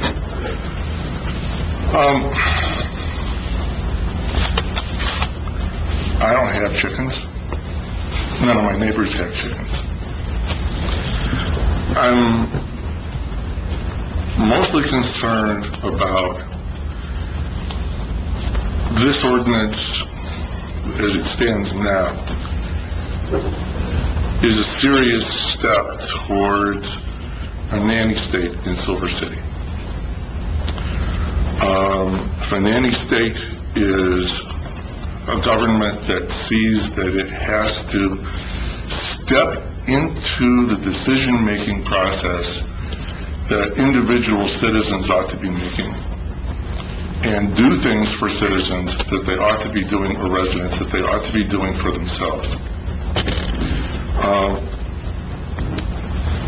Councilor Moronis, I think you told me this privately, but you said it again tonight. You talked about the fact that the issue about chickens is it's a complaint-driven process, and it usually involves neighbors complaining about neighbors, and people don't like to do that.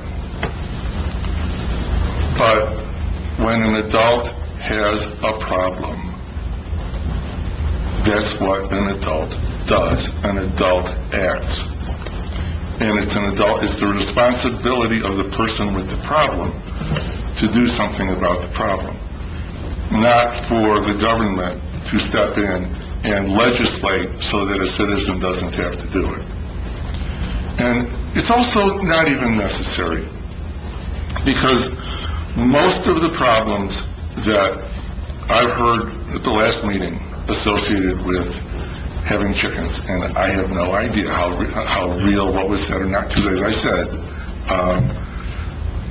I don't have them, my neighbors don't have them, and 40 years ago, for about a year, I lived in a farmhouse and we had chickens, and I didn't have the problems that I'm hearing about, but that's neither here nor there.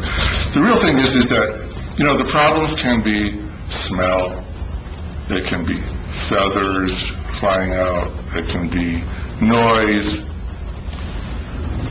can be sight. Well, all of those things are things that can be verified by a police officer who the citizen has to call. And even under the ordinance, it's still going to be complaint-driven, and it's still going to be somebody has to call the police, especially if you restrict if there is stands up, put them in the backyard. Nobody's going to know there's an issue unless somebody calls.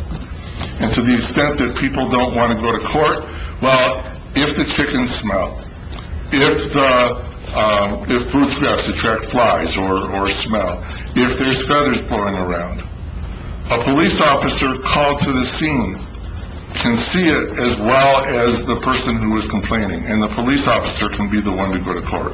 So it doesn't resolve that.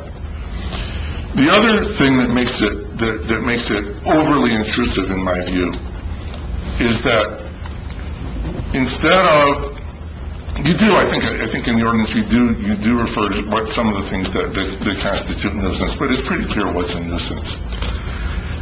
If all you said was anybody who has chickens shall keep them in a manner that is humane, that does not create smells, that does not draw flies, that does not lead to feathers flying around, that does not lead to chicken food flying around, or whatever other negative impact it might have on their neighbors, then that person may have chickens. You're not prescribing what they have to do to prevent the odors, to prevent the chickens from being seen. If somebody can put chickens at the side of the house and put up a fence so the neighbor doesn't see it and the people in the front don't see it, that answers the realtor's objection.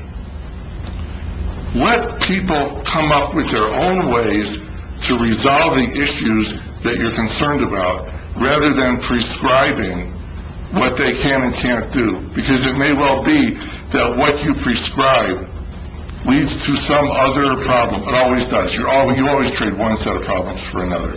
There's always something you didn't see, you didn't foresee when you try to prescribe how the problem is solved. So have the ordinance just say you can keep chickens unless you create problems. As for needing an objective standard, well, we can't always prove it's a nuisance, but we can have an objective standard. If there's more than 4, we can prosecute for that. That might be characterized as the Al Capone theory.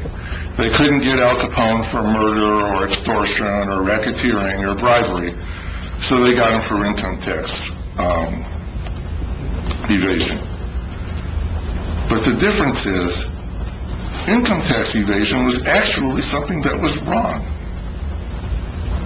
They didn't get him for what they wanted, but he was doing something else wrong, and they got him for it. But if somebody has 5 chickens, why prosecute? And you can't prove that the 5 chickens were a nuisance. Now you want to prosecute them for having the 5 chickens, even though you can't prove anything was wrong with having 5 chickens. It's easy to see the abuse in that. I don't like my neighbor. He pisses me off. His chickens don't bother me, but he's got 5 of them. I'll call the cops, and they'll get him for having 5 chickens. And you end up not prosecuting a crime. You end up prosecuting a person. It just opens the door for that. If you can't prove somebody's doing something wrong, don't prosecute. Don't set up a law so that, okay, we'll still be able to prosecute them for something that all by itself isn't wrong, but we've set it up so we can still get it for that. Is this NOI, what it proposes, better than current law? Yes. Is it better enough? No. Will passing it delay a submission of a different NOI that might do it better? Probably.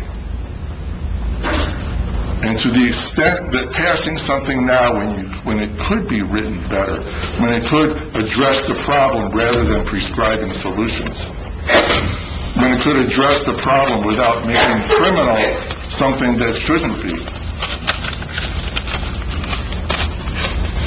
Unless you can amend it tonight, which it probably takes more work to do what I'm suggesting than can be done with amendments tonight, I favor that you vote this one down and write one that allows people to come up with their own solutions for avoiding whatever problems chickens might cause, and that doesn't put arbitrary reasons for citations when there may not actually be a real offense. Thank you.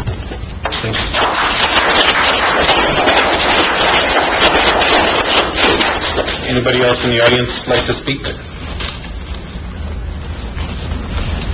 Counsel?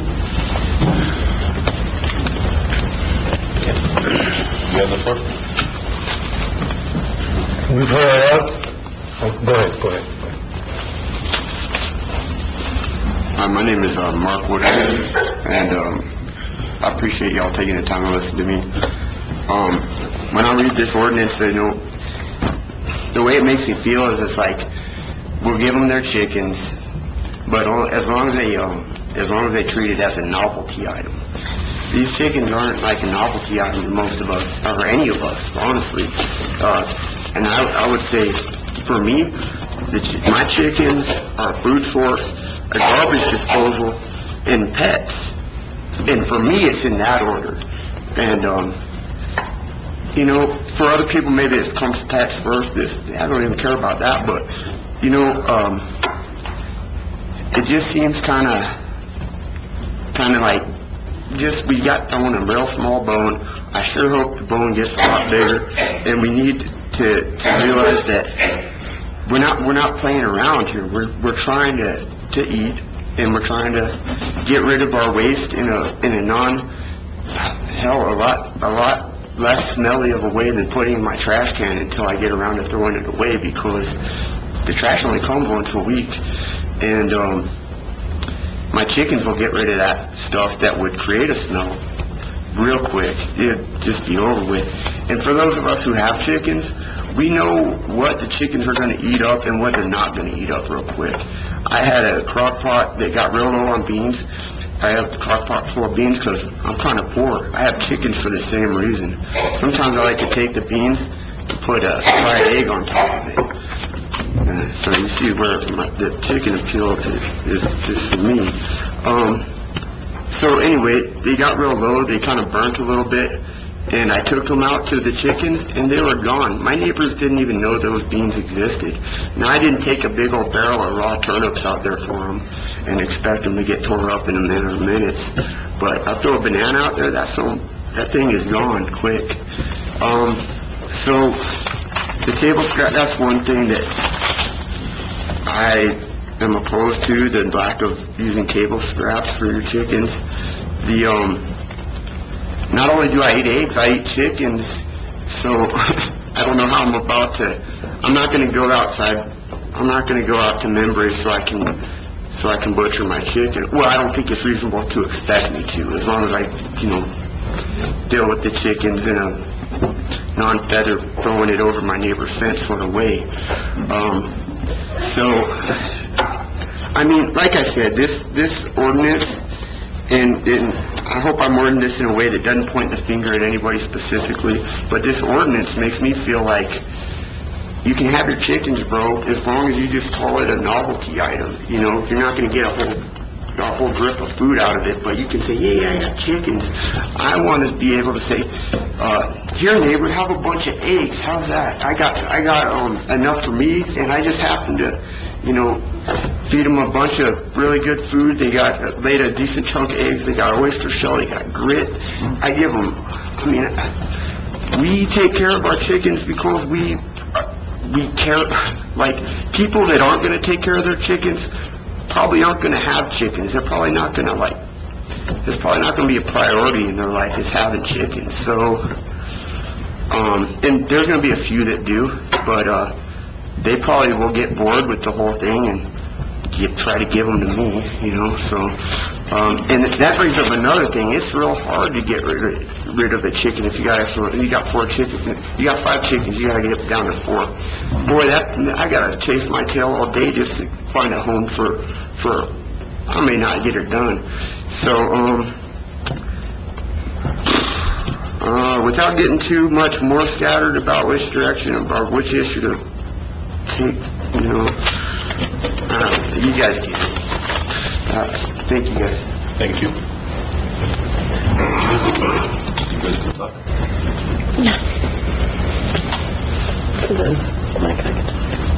I do want council right now. You'll let them talk, see if they come up with any amendments before you talk, or? I would just like to... You have the floor. I just want to make a comment on the chicken issue. Councilor Beresin and Councilor Morones have tried to do their best in finding the needs for the people. I'm going to give you my opinion, and this is just my opinion as a councilor and as a person. To me, it doesn't matter who has chickens. I don't care.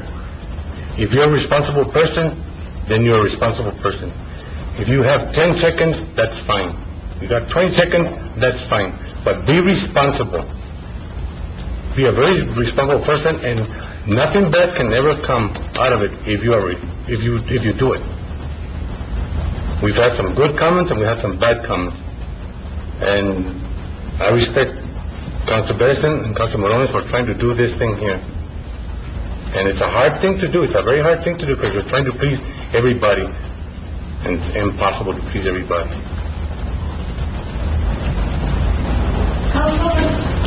No. You have the floor. Thank you. My name's Alexi, and I thank you all for considering this issue and continuing to hear input. I just wanted to say, for the record, I don't have chickens, but I very much support what Mr. Wagman was suggesting. Create an ordinance that permits the keeping of chickens if they're kept in such a way that doesn't create smells and create other nuisances, but leave it up to people to come up with how they're going to prevent the nuisance. And I understand the comment that people don't want to complain about their neighbors. Like, I didn't really want to complain about my neighbor's dogs getting loose and terrorizing my cats because I wanted to keep good relations, and ultimately the neighbors, fixed their dog enclosure, so that wasn't too much of an issue. But, at the same time, if, for example, Kurt is keeping his chickens in his side yard, and I know they've talked to their neighbors don't have a problem with how they're keeping their chickens. It doesn't strike me as a good practice for them to still be fined or cited for being in violation if there's no complaint. And as far as the economics and health concerns, last time I spoke to some of those concerns, and I feel that may have been the wrong tack, because really all of us have our own personal values. And for some of us, we don't want those cheaper eggs that you can get at certain stores that came from the factory farms. And so there's just a whole slew of issues to consider. It might not be the cheapest source of food, but for our various reasons, it really is something we value much more, apart from just the price of raising and keeping chickens. So I think that's all I wanted to say. As far as the kitchen scraps, if you're deciding to basically stick with the proposed changes, I would suggest changing that part to prohibiting having rotting kitchen scraps, because my understanding is that that's the main issue. If the kitchen scraps are gone, are eaten by the chickens, then it doesn't sound like anyone has a problem with that. So thank you for your time. Thank you.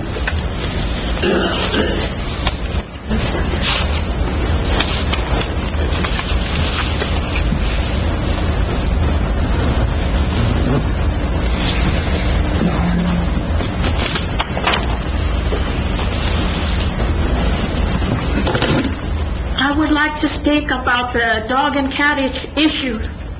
If people have had for a long time more than 2 dogs or 2 cats, and they are very responsible in taking care of them in good care, and their animals do not bother the neighbors or anyone, and they are very attached to their animals, why should they get rid of an extra animal that they have when they've had them for many years and they're a part of the family? They're family members, they're loved like children, and they're very well taken care of, and they don't bother anyone, and they're enclosed in a fence. Then, therefore, why put a limit on just 2 animals, 1 cat or 1 dog, when they've been a part of this family for many years, and why are they going to be taken out of the family and gotten rid of when they are family members and very loved? and it's not easy to get rid of them once your family's attached to them, and they're not bothering anyone. Why get into people's business and limit them just to 2, 1 cat or 1 dog? If they've been that, not 10 or a bunch of them, but why do they have to be just 2 if there's 3? Or some people have 3, some have 4. I didn't say more than that, but they are a part of a family structure. And they're well taken care of, as I said, and they don't bother anyone, and they're in an enclosed fence, and the yards are kept clean, there's no filth in there. Then what is going to happen? Why not leave? In the last meeting, they said 3 dogs or 3 cats were going to be the limit, perhaps, and now she changed it to 2. That's not right. Can I respond? You done? Pardon? Are you finished? Yes, sir. Thank you. Councilor. As the mayor mentioned before, and what helped motivate us for that initial amendment before is the current ordinance does limit to 2, but does have opportunities for those who have more to simply go get a kennel license. So the current ordinance as it stands actually does have a remedy for those who have 3 and have been caring for their animals and are not creating a nuisance to their neighbors. It's just simply one extra step. The current ordinance does expect you to go get a kennel permit, and then you can have the greater number. Could you explain further about this kennel permit? I don't even know with the licensing. I would have to ask for staff's help on that one. Where do they apply for that? It's really not a part of the business that we're on right now. That is available to you, that exactly how to go about a kennel permit. It's in the current code. Well, I'm not speaking for myself, but I'm speaking for people that I know in the community that it will affect, and they are elderly, they love their animals, and their children are attached to them. They're part of the family. They're considered like children. Some elderly don't have any children or grandchildren. These are their family. And it will affect them emotionally and get them sick. It cause heartbreak and everything. So why be so strict on just limiting to 2 animals? Well, a cat or a dog, if they already had them for many years. What do they expect these people to do? Apply for a kennel? Ma'am, it's not on the table right now. That topic is not even on the table right now. The only thing in here about dogs or cats is the permitting fees. There is existing law. They don't have to dispose of their excess. They have to follow the existing law that makes them legal to have more. We're not considering even the topic. Pardon? We're not even considering this topic right now that you're talking about. Well, it was brought up earlier by her. But it was addressed. It was dealt with and ended by a motion and a vote. It's coming back, I can guarantee you, because right now there's a comprehensive animal ordinance that's in this clerk's office that's being reformatted and put into ordinance form that will address the whole animal issue pretty much from top to bottom, I would say. Yes, because people cannot move out of the city limits with their animals, and they're part of the family. They're not going to get rid of them. They love them, they adore them, they're like their children. Well, they don't have children, they're like their children. What do they expect them to move out of the city limits, and they can't? They're only homes that they have to live in. They should consider the feelings of the people in the community. Maybe there are people that don't love animals, they don't like animals, they don't have pets. They don't know what it is to love animals, pets, and be attached to them, and they're their children. Because they don't have any children. Maybe they're not pet lovers, so they don't care about the feelings of people with animals and want to limit them. Thank you. Thank you. Councilor Bedison. Mr. Mayor, I move for a short break. There's a motion and second to take a short break. All those in favor signify by saying aye. Aye. Any opposed? Motion carries. We're in recess. Call this meeting back to order, and we are on ordinance 1188. And is there anybody else in the audience that wanted to speak?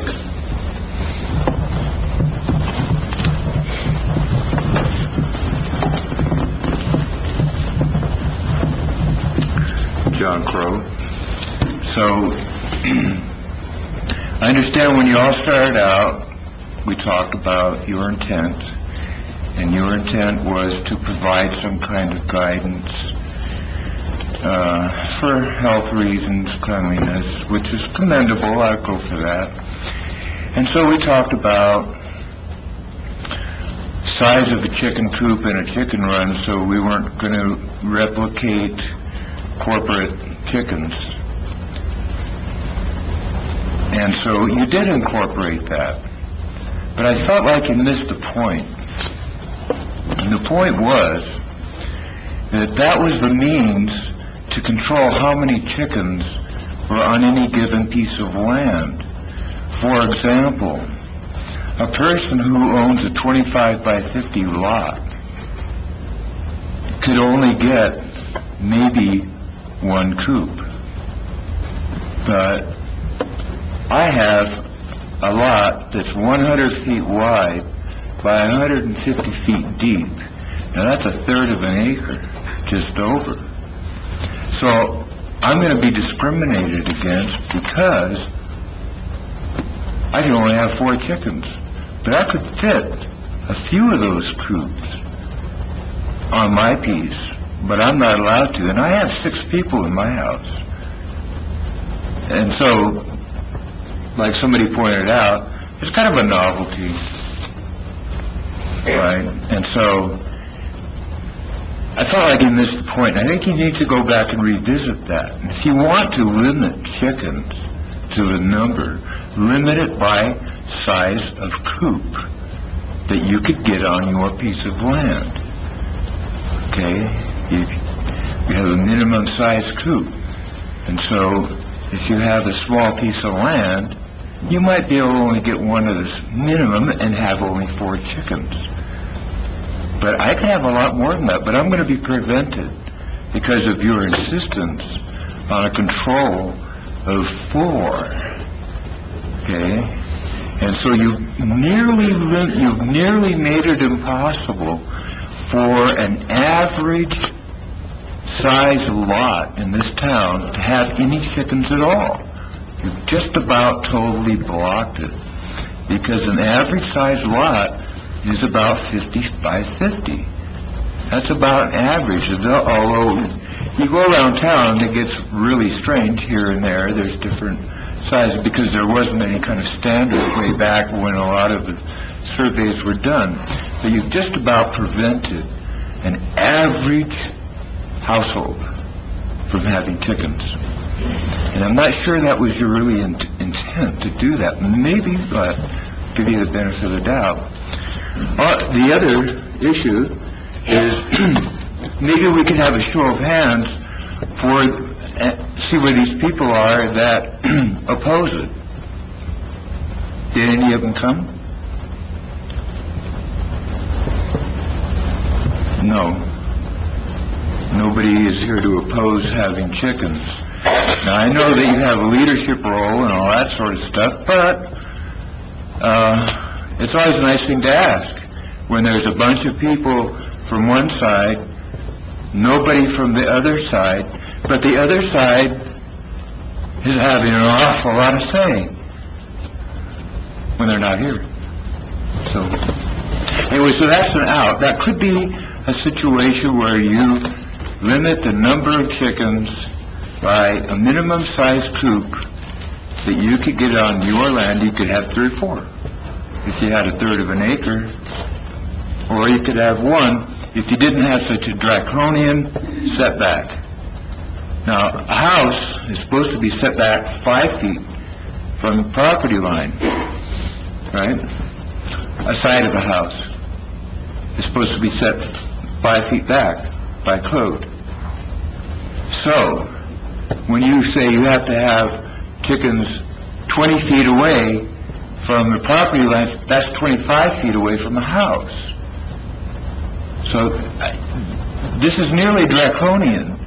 When you have if you have a 50-foot lot or even a 25-foot lot, no chickens for you. So let's just be honest about it and say, the only people who can have chickens in this town is if you have a 100-foot wide lot by 100. And if you don't, you can't have chickens. And I'm not sure that's fair either, but this is an out for you to be able to provide some kind of standard by which we're not going to have chickens shoulder to shoulder. So you could define a minimum coop and run.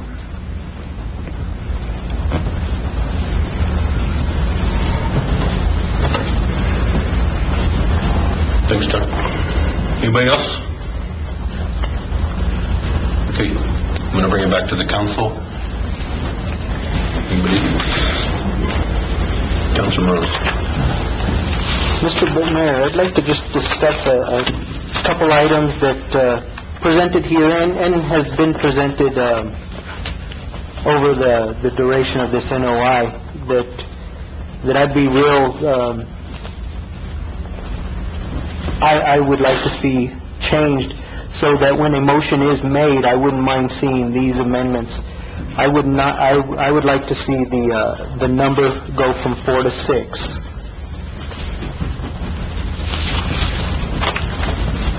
I would also, and that is on section 6-64A, where it says a household be permitted to keep up to, it's currently strike out 4 and 6 female chickens within the corporate limits of town. I would also like to see in a motion a change on the same section, J, with due regard for neighboring properties, chickens shall be fed dry feed, clean water, and kitchen scraps in a feed container free of garbage and rotten scraps. And in the same section, L, I would like to just have L struck.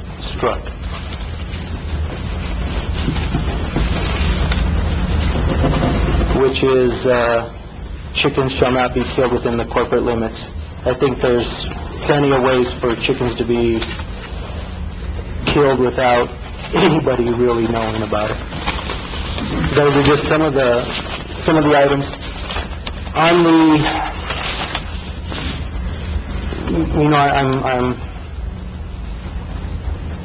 there's some areas I would like to see changed. I just don't know how I would change them in an amendment at this point, and hopefully they could be, if there are issues even in here, that they would be remedied in a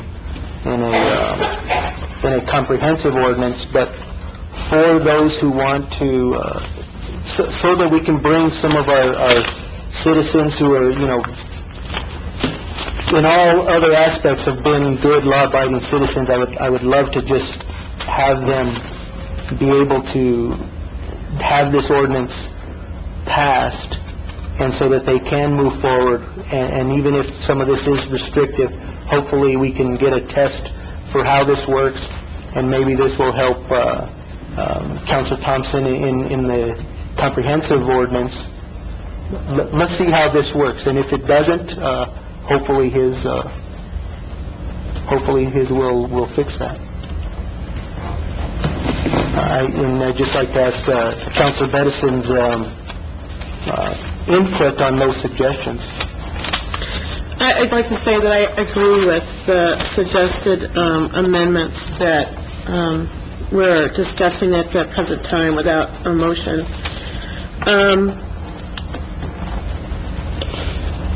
And I'm torn. I'm torn between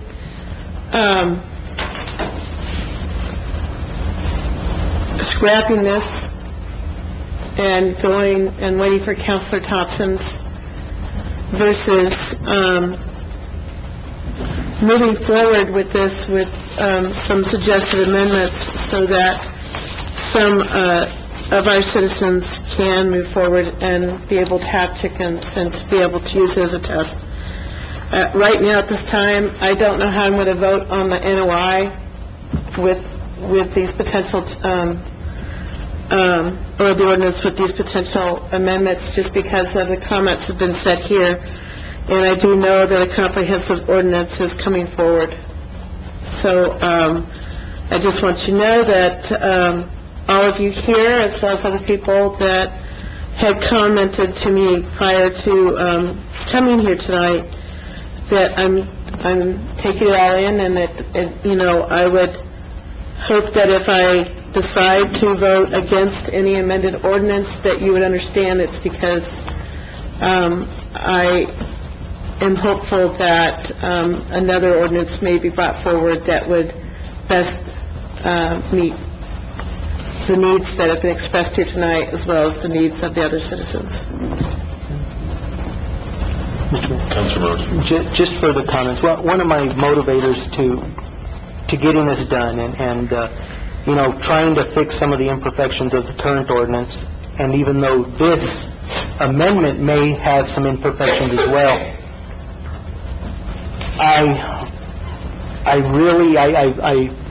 I understand that Councilor Thompson's going to, you know, he's going to have a big task ahead of him.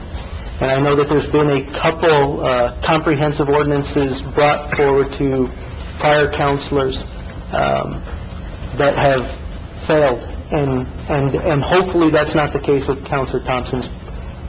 But I want to get this out there and have some consideration for those of you who want chickens, and get this in place so that we have some immediate remedy in case the debate goes awry with a comprehensive plan, and we'll see where that goes. But I just know that current history has shown that comprehensive plans have been very difficult to be passed, which is why our current ordinance is very old. We have a very old ordinance because act in that manner to be able to give someone a warning with a remedy without having to go to court. If we don't pass this, that won't exist. We go back to the current ordinance, which does not provide for administrative enforcement, and it goes straight to citation in court. So, out of everything that we have done in this ordinance, with all of its faults, that is one very, very good thing in this proposed ordinance that doesn't have a fault associated with it, in terms of ensuring an option where, you know, if you've gone through the permitting process, you've done everything, that you're going to be given fair warning if someone calls and complains about a nuisance. You're going to be given the opportunity for corrective action without straight citation. So, you know, that is really holding me back from just, you know, going forward and potentially just saying no to the whole thing in the hopes of redoing a new one, or with Councilor Thompson's comprehensive. So I just want, you know, I will, whatever I finally decide when the vote comes forward, I will probably explain myself if given the opportunity. Thank you. I just want to, Councilor Morones' proposed amendment. Run back. On Councilor Morones' proposed amendments, he mentioned the number to be changed in, I think he said subparagraph A. It also appears in subparagraph K. I just wanted to point that out. That 4 appears twice. If you're going to change it, you need to change it in 2 different places to 6. That's all. Thank you. It does appear one more time. On K? Where are we at? It also appears in section 6-78A in the back. Chickens would be 1 to 6 instead of 1 to 4. The last page. Yeah. Yeah. Last page where it sets the permit fees, it would be 1 to 6 rather than 1 to 4.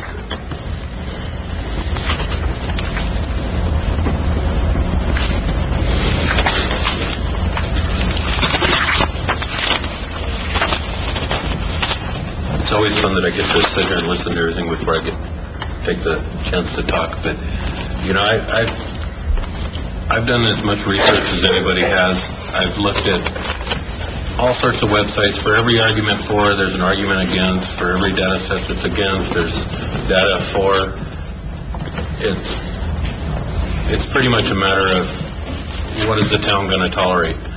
Well, I think in making that decision, the answer's pretty much already been decided what the town will tolerate, because I think we have a significant number of chickens in the town that nobody was really aware of and is not aware of today, probably. So the tolerance for it has pretty much already been determined. And it was out of our control. I've had lots of opportunity to speak to people that are for or against. They all have good points.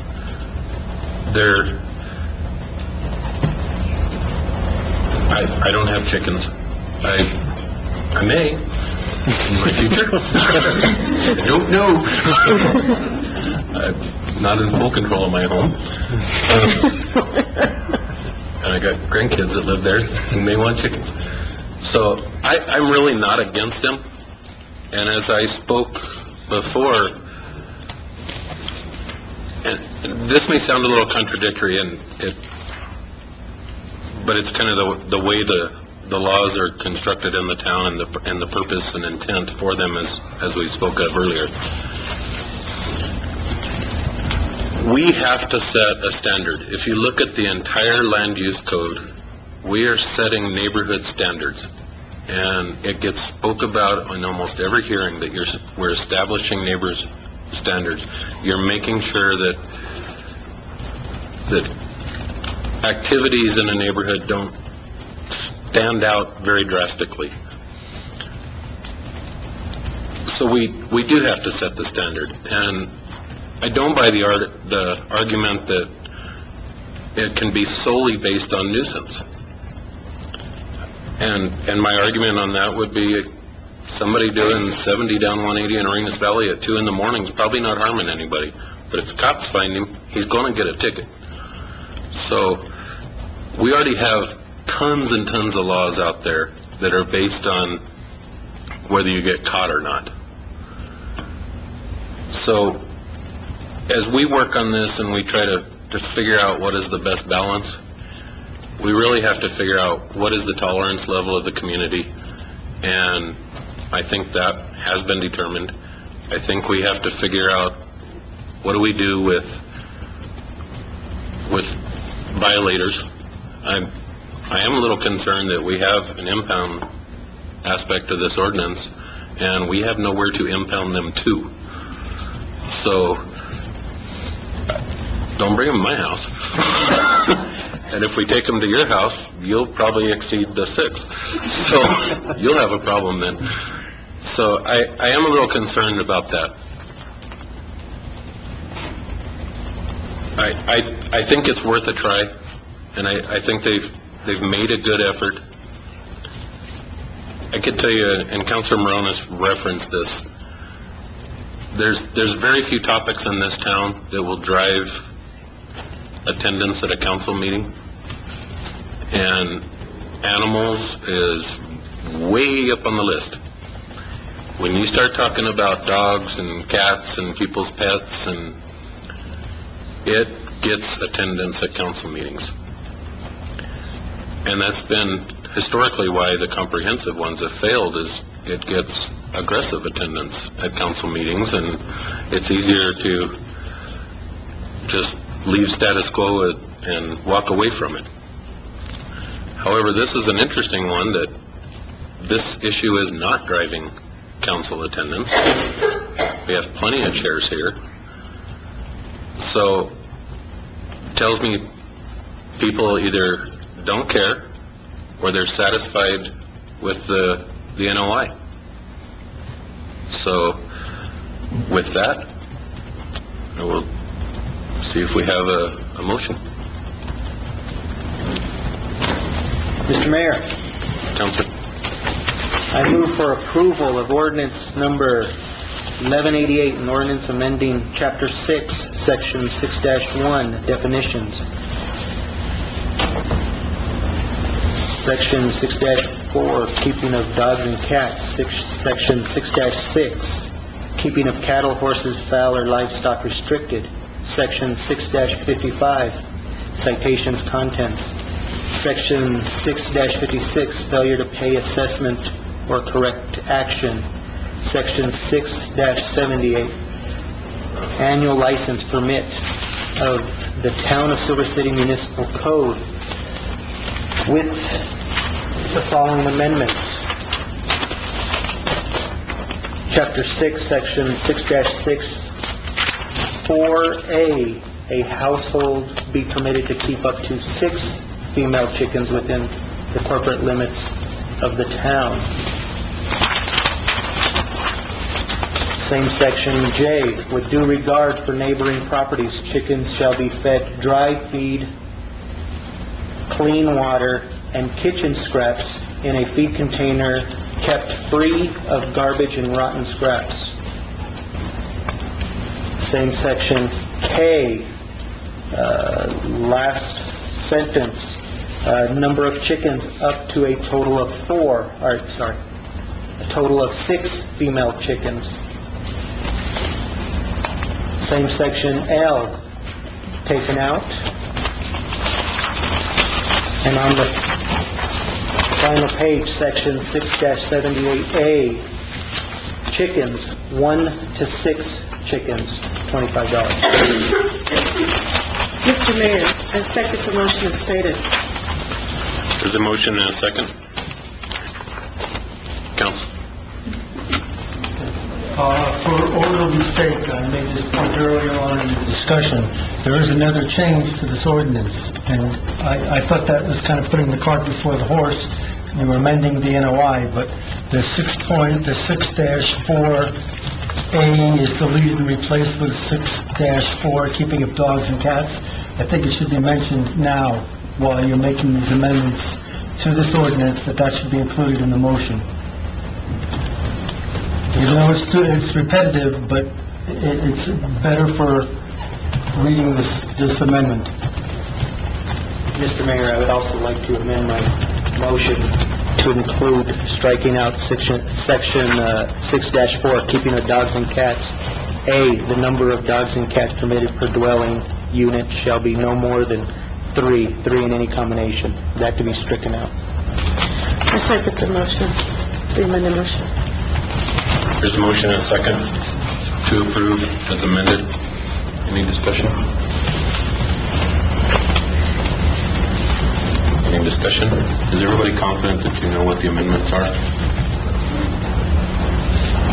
Mayors, Councilor Morales, would you repeat the amendment to J? I don't think I'll get off the entire statement. It's all the same up until B. So, with due regard for neighboring properties, chickens shall be fed dry feed, comma, clean water, comma, and kitchen scraps in a feed container kept free of garbage and rotten scraps.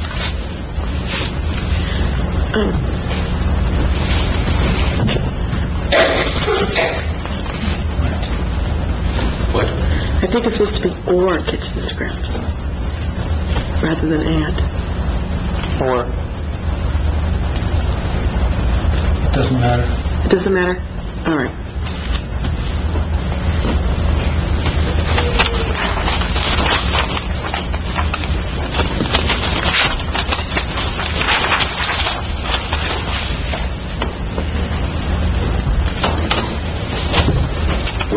We're done, sir.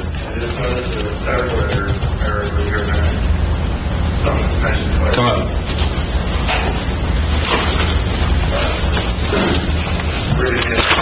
he was striking the section L for the killing of chickens. On page 4 of 7, section L, halfway through the page. Is that correct?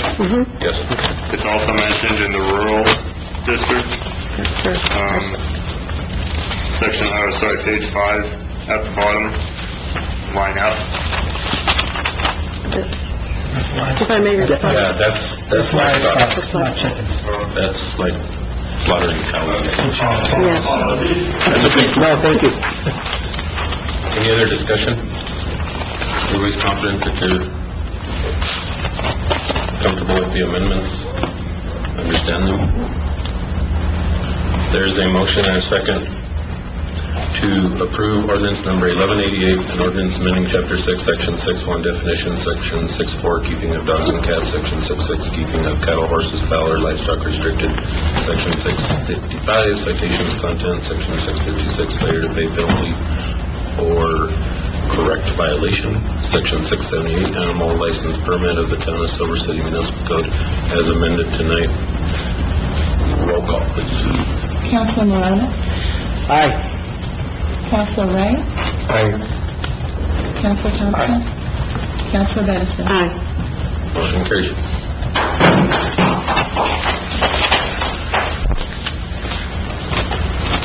The next item on the agenda is approval, disapproval of ordinance number 1189, an ordinance amending Appendix C Land Use and Zoning Code of 2010, Article 6 Administration, Section 6.1.1, Planning and Zoning Commission of the Town of Silver City Municipal Code. This, once again, is the final reading of this ordinance, and this is to repair a clerical, basically, error that section was left out of the last codification of our code, and is being replaced. Originally, it had a recommendation for a 5-member P&Z that was since removed, and we're leaving it unchanged for the previous code. Discussion? Any discussion in the audience? Yeah, nobody cares. I think one other point that is significantly different from the previous code is that in this case, all appointees to planning and zoning must be residents of the town.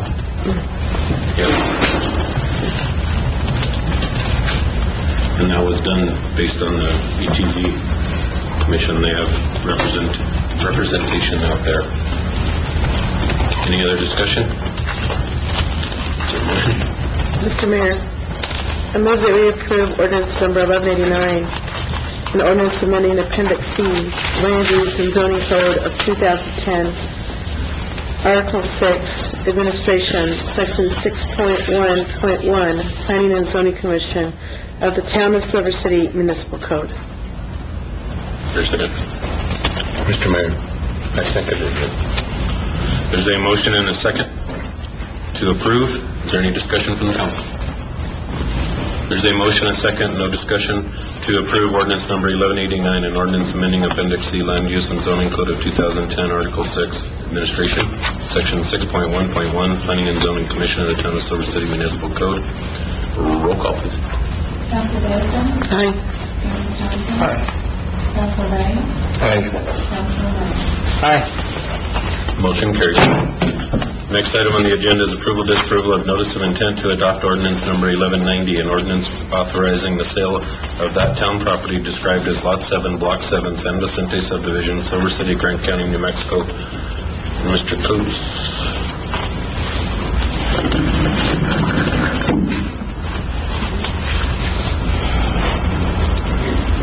It looks like property sales don't drive.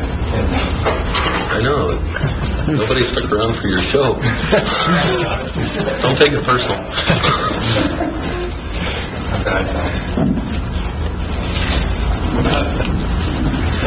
Mr. Charles Demme, 121 Richard Street, approached the town several months ago about the purchase of a lot next to his home. It's a 50-foot by 100-foot lot, and it is owned by the town. has been owned by the town since 1984. And he would like to purchase that lot because he wants to provide some defensible space for his home. The lot is steep, very, it's shrubland, basically. It's a vacant lot, but it happens to also be next to a neighborhood park.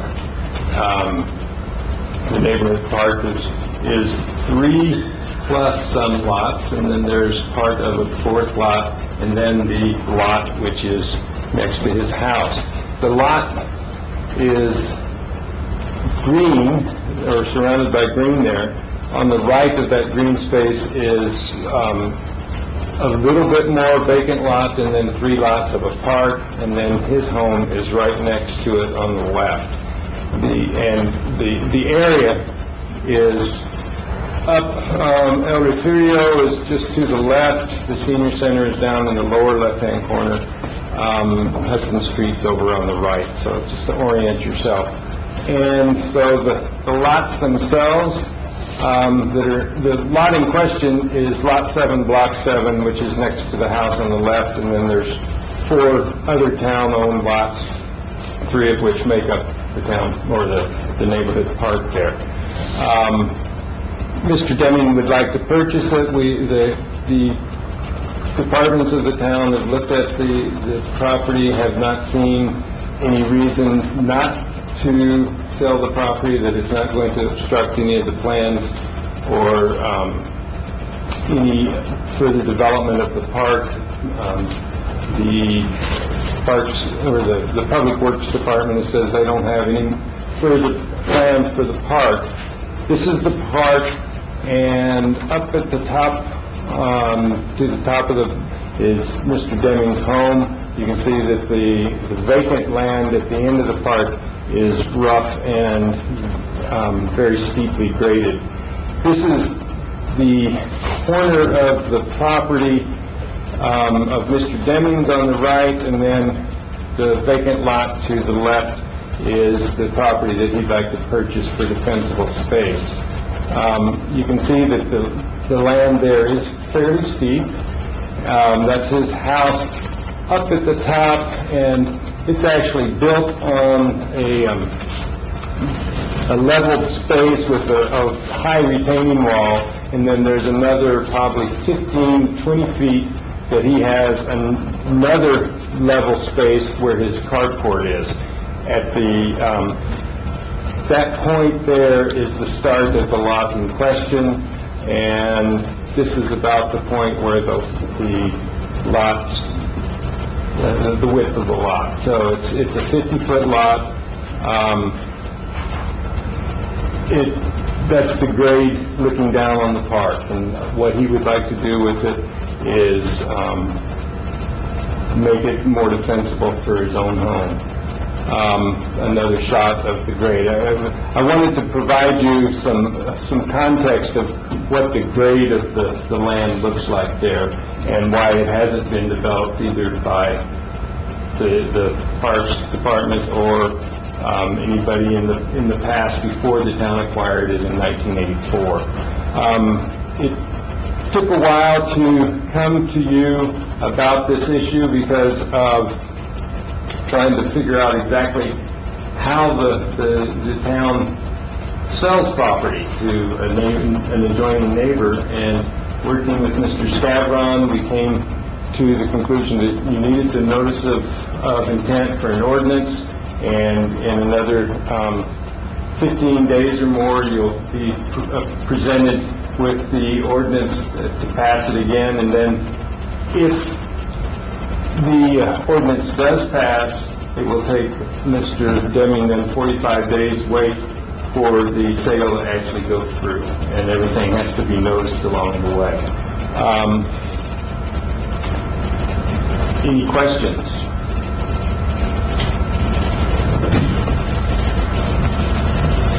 The property is appraised at $8,800, which puts it over the $5,000 limit where it could actually happen, but because And we have, because it's under 10,000, you can make a private sale of it. But over 5,000, we have to go through an ordinance process. And is there a determination that the domestic violence shelter has no functional use for the property? That it wouldn't be offered to them? They didn't ask for it. The process started through the request by Mr. Deming to purchase it. And once you have agreed to sell, if that's what you decide to do, then others could come forward with other bids. But it can't be sold until you go through the ordinance process of allowing it to be sold. Am I correct with that, Mr. Shadow? Was notice ever given to any of the neighbors about the sale? No, this is besides through the notice of intent of the ordinance. And then there will be a notice provided for when the ordinance actually comes up. A process that qualifies for private sale to an adjoining landowner can be converted to a bidding process if other adjoining property owners wish to contend. But and that was my original concern when I saw this map, was the intent of doing a private sale was only do a private sale when one adjoining landowner has a reasonable use of the property. And that was so, we have a lot of 20-foot white strips around town that I don't go buy a 20-foot strip and put in a hot dog stand next to your house or some other nuisance. So I want to make sure that we're meeting that requirement, and it's been 5 years since we've looked at that.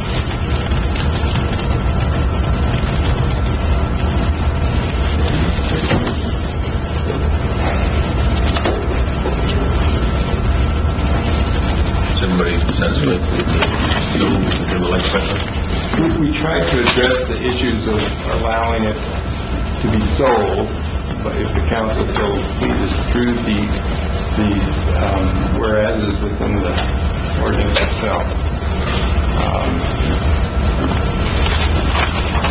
One of those being that it can be offered for private sale if it's usable to the adjoining landowner.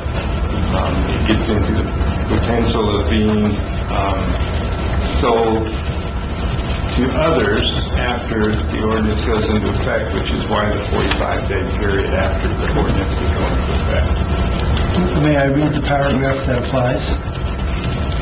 Town-owned property available for sale, lease, or exchange shall be sold by competitive bid unless the town council finds that competitive bidding is inappropriate due to the size, shape, or location of the parcel, rendering it of true usefulness to only one party.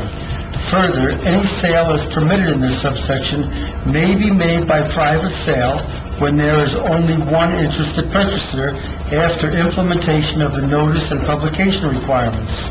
If there are two or more prospective purchasers, the sale shall be by competitive bid, as described in the remainder of this subsection. So, when you're doing this NOI, now there's an opportunity if any other adjoining landowner wants to come forward, and then you'd have to convert this from a private sale to competitive bid. Is that your understanding as well, Mr. Schwartz? Well, thank you. Just to try to clarify for myself, it's not necessarily like just opening it up to private sale. It's specifically to Mr. Deming in the NOI. But this process, if someone, a neighbor or someone else came forward, then even though the NOI says Mr. Deming's name, it could be changed to... Well, this is part of the notice to the public, and if there's another adjoining landowner that has an interest, then it'll be converted from private sale to competitive bidding. Okay. Just trying to clarify for myself. Thank you. Any Anybody in the audience like to speak on this? No? Councilor Thompson. To get back to your comment about the hot dog cart, is there any possibility of restricting use in the sale, saying what that property can be used for?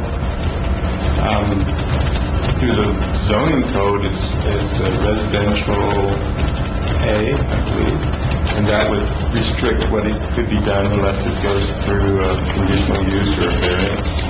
Can we go above that, though? Can they go above that in restricting the use? Well, if you do that, you're going to be affecting the appraised value. When you put a restriction on land other than what's already there from the zoning, it changes the appraised value. So, most of the time, you don't like putting unless you're going through a conditional use process, you don't like selling land that's encumbered that way. I know you're wondering whether like a portion of it could be saying you can't build on it. Well, there is the setback rule on the back of the property would apply.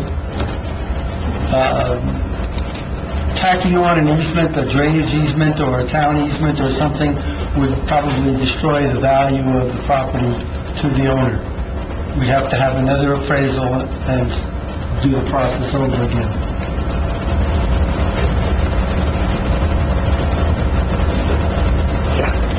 The chicken people are going to wish they hadn't left for this question. Where's the backyard on this lot? Yeah. We have a definition of backyard in the ordinance. It says, from the back drip edge of the structure of the primary residence. There is no primary residence or residence on the lot. This is kind of off the subject, but... more than...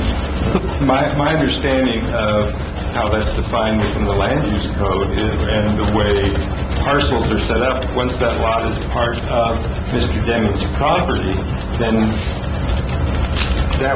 his house would be at least 50-foot setback from the side, and then the back setback would still be the same, which would be behind his primary residence, not his side lot would be excellent space for a chicken coop, but it would be the side of the yard. That's a very good answer. Thank you. I just had to throw that in there. Any other discussion? Entertain a motion. Mr. Mayor, I move to approval on notice intent to adopt ordinance number 1190, an ordinance authorizing the sale of that town property described as Lot 7, Block 7, San Vicente Subdivision, Silver City, Grand County, New Mexico. Mr. Mayor, I second that motion as stated. There's a motion second to approve. Is there any discussion? There's a motion second to approve notice of intent to adopt ordinance number 1190, an ordinance authorizing the sale of that town property described as Lot 7, Block 7, San Vicente Subdivision, Silver City, Grant County, New Mexico. All those in favor signify by saying aye. Aye. Any opposed? Motion carries. Thanks, sir. Next item on the agenda is approval, disapproval of destruction of records from the executive, finance, accounts payable, finance, utility billing, municipal court, police recreation center, and public works departments. Quantity 152 boxes. Yes, Mayor and Council, I'm asking for your approval of destruction of these 152 boxes. They have met their retention limit according to state records and archives. They've been checked by myself, and state records has given their approval for the destruction, and I'm asking for your approval. Mr. Mayor, I move that we approve destruction of records from the executive, finance, accounts payable, finance, utility billing, municipal court, Police, Recreation Center, and Public Works Department, quantity 152 boxes. Mr. Mayor, I second that motion as stated. There's a motion and a second to approve the request for destruction of records. Is there any discussion? There's a motion and a second, no discussion, to approve the destruction of records from the Executive Finance, Accounts Payable, Finance, Utility Billing, Municipal Court, Police, Recreation Center, and Public Works Department, quantity 152 boxes. All those in favor signify by saying aye. Aye. Any opposed? Motion carries. Play this game again? Entertain a motion to adjourn? I move to adjourn. I second the motion. Thank you. We have a motion and a second to adjourn. All those in favor signify by saying aye. Aye. Any opposed? Motion carries. We are adjourned.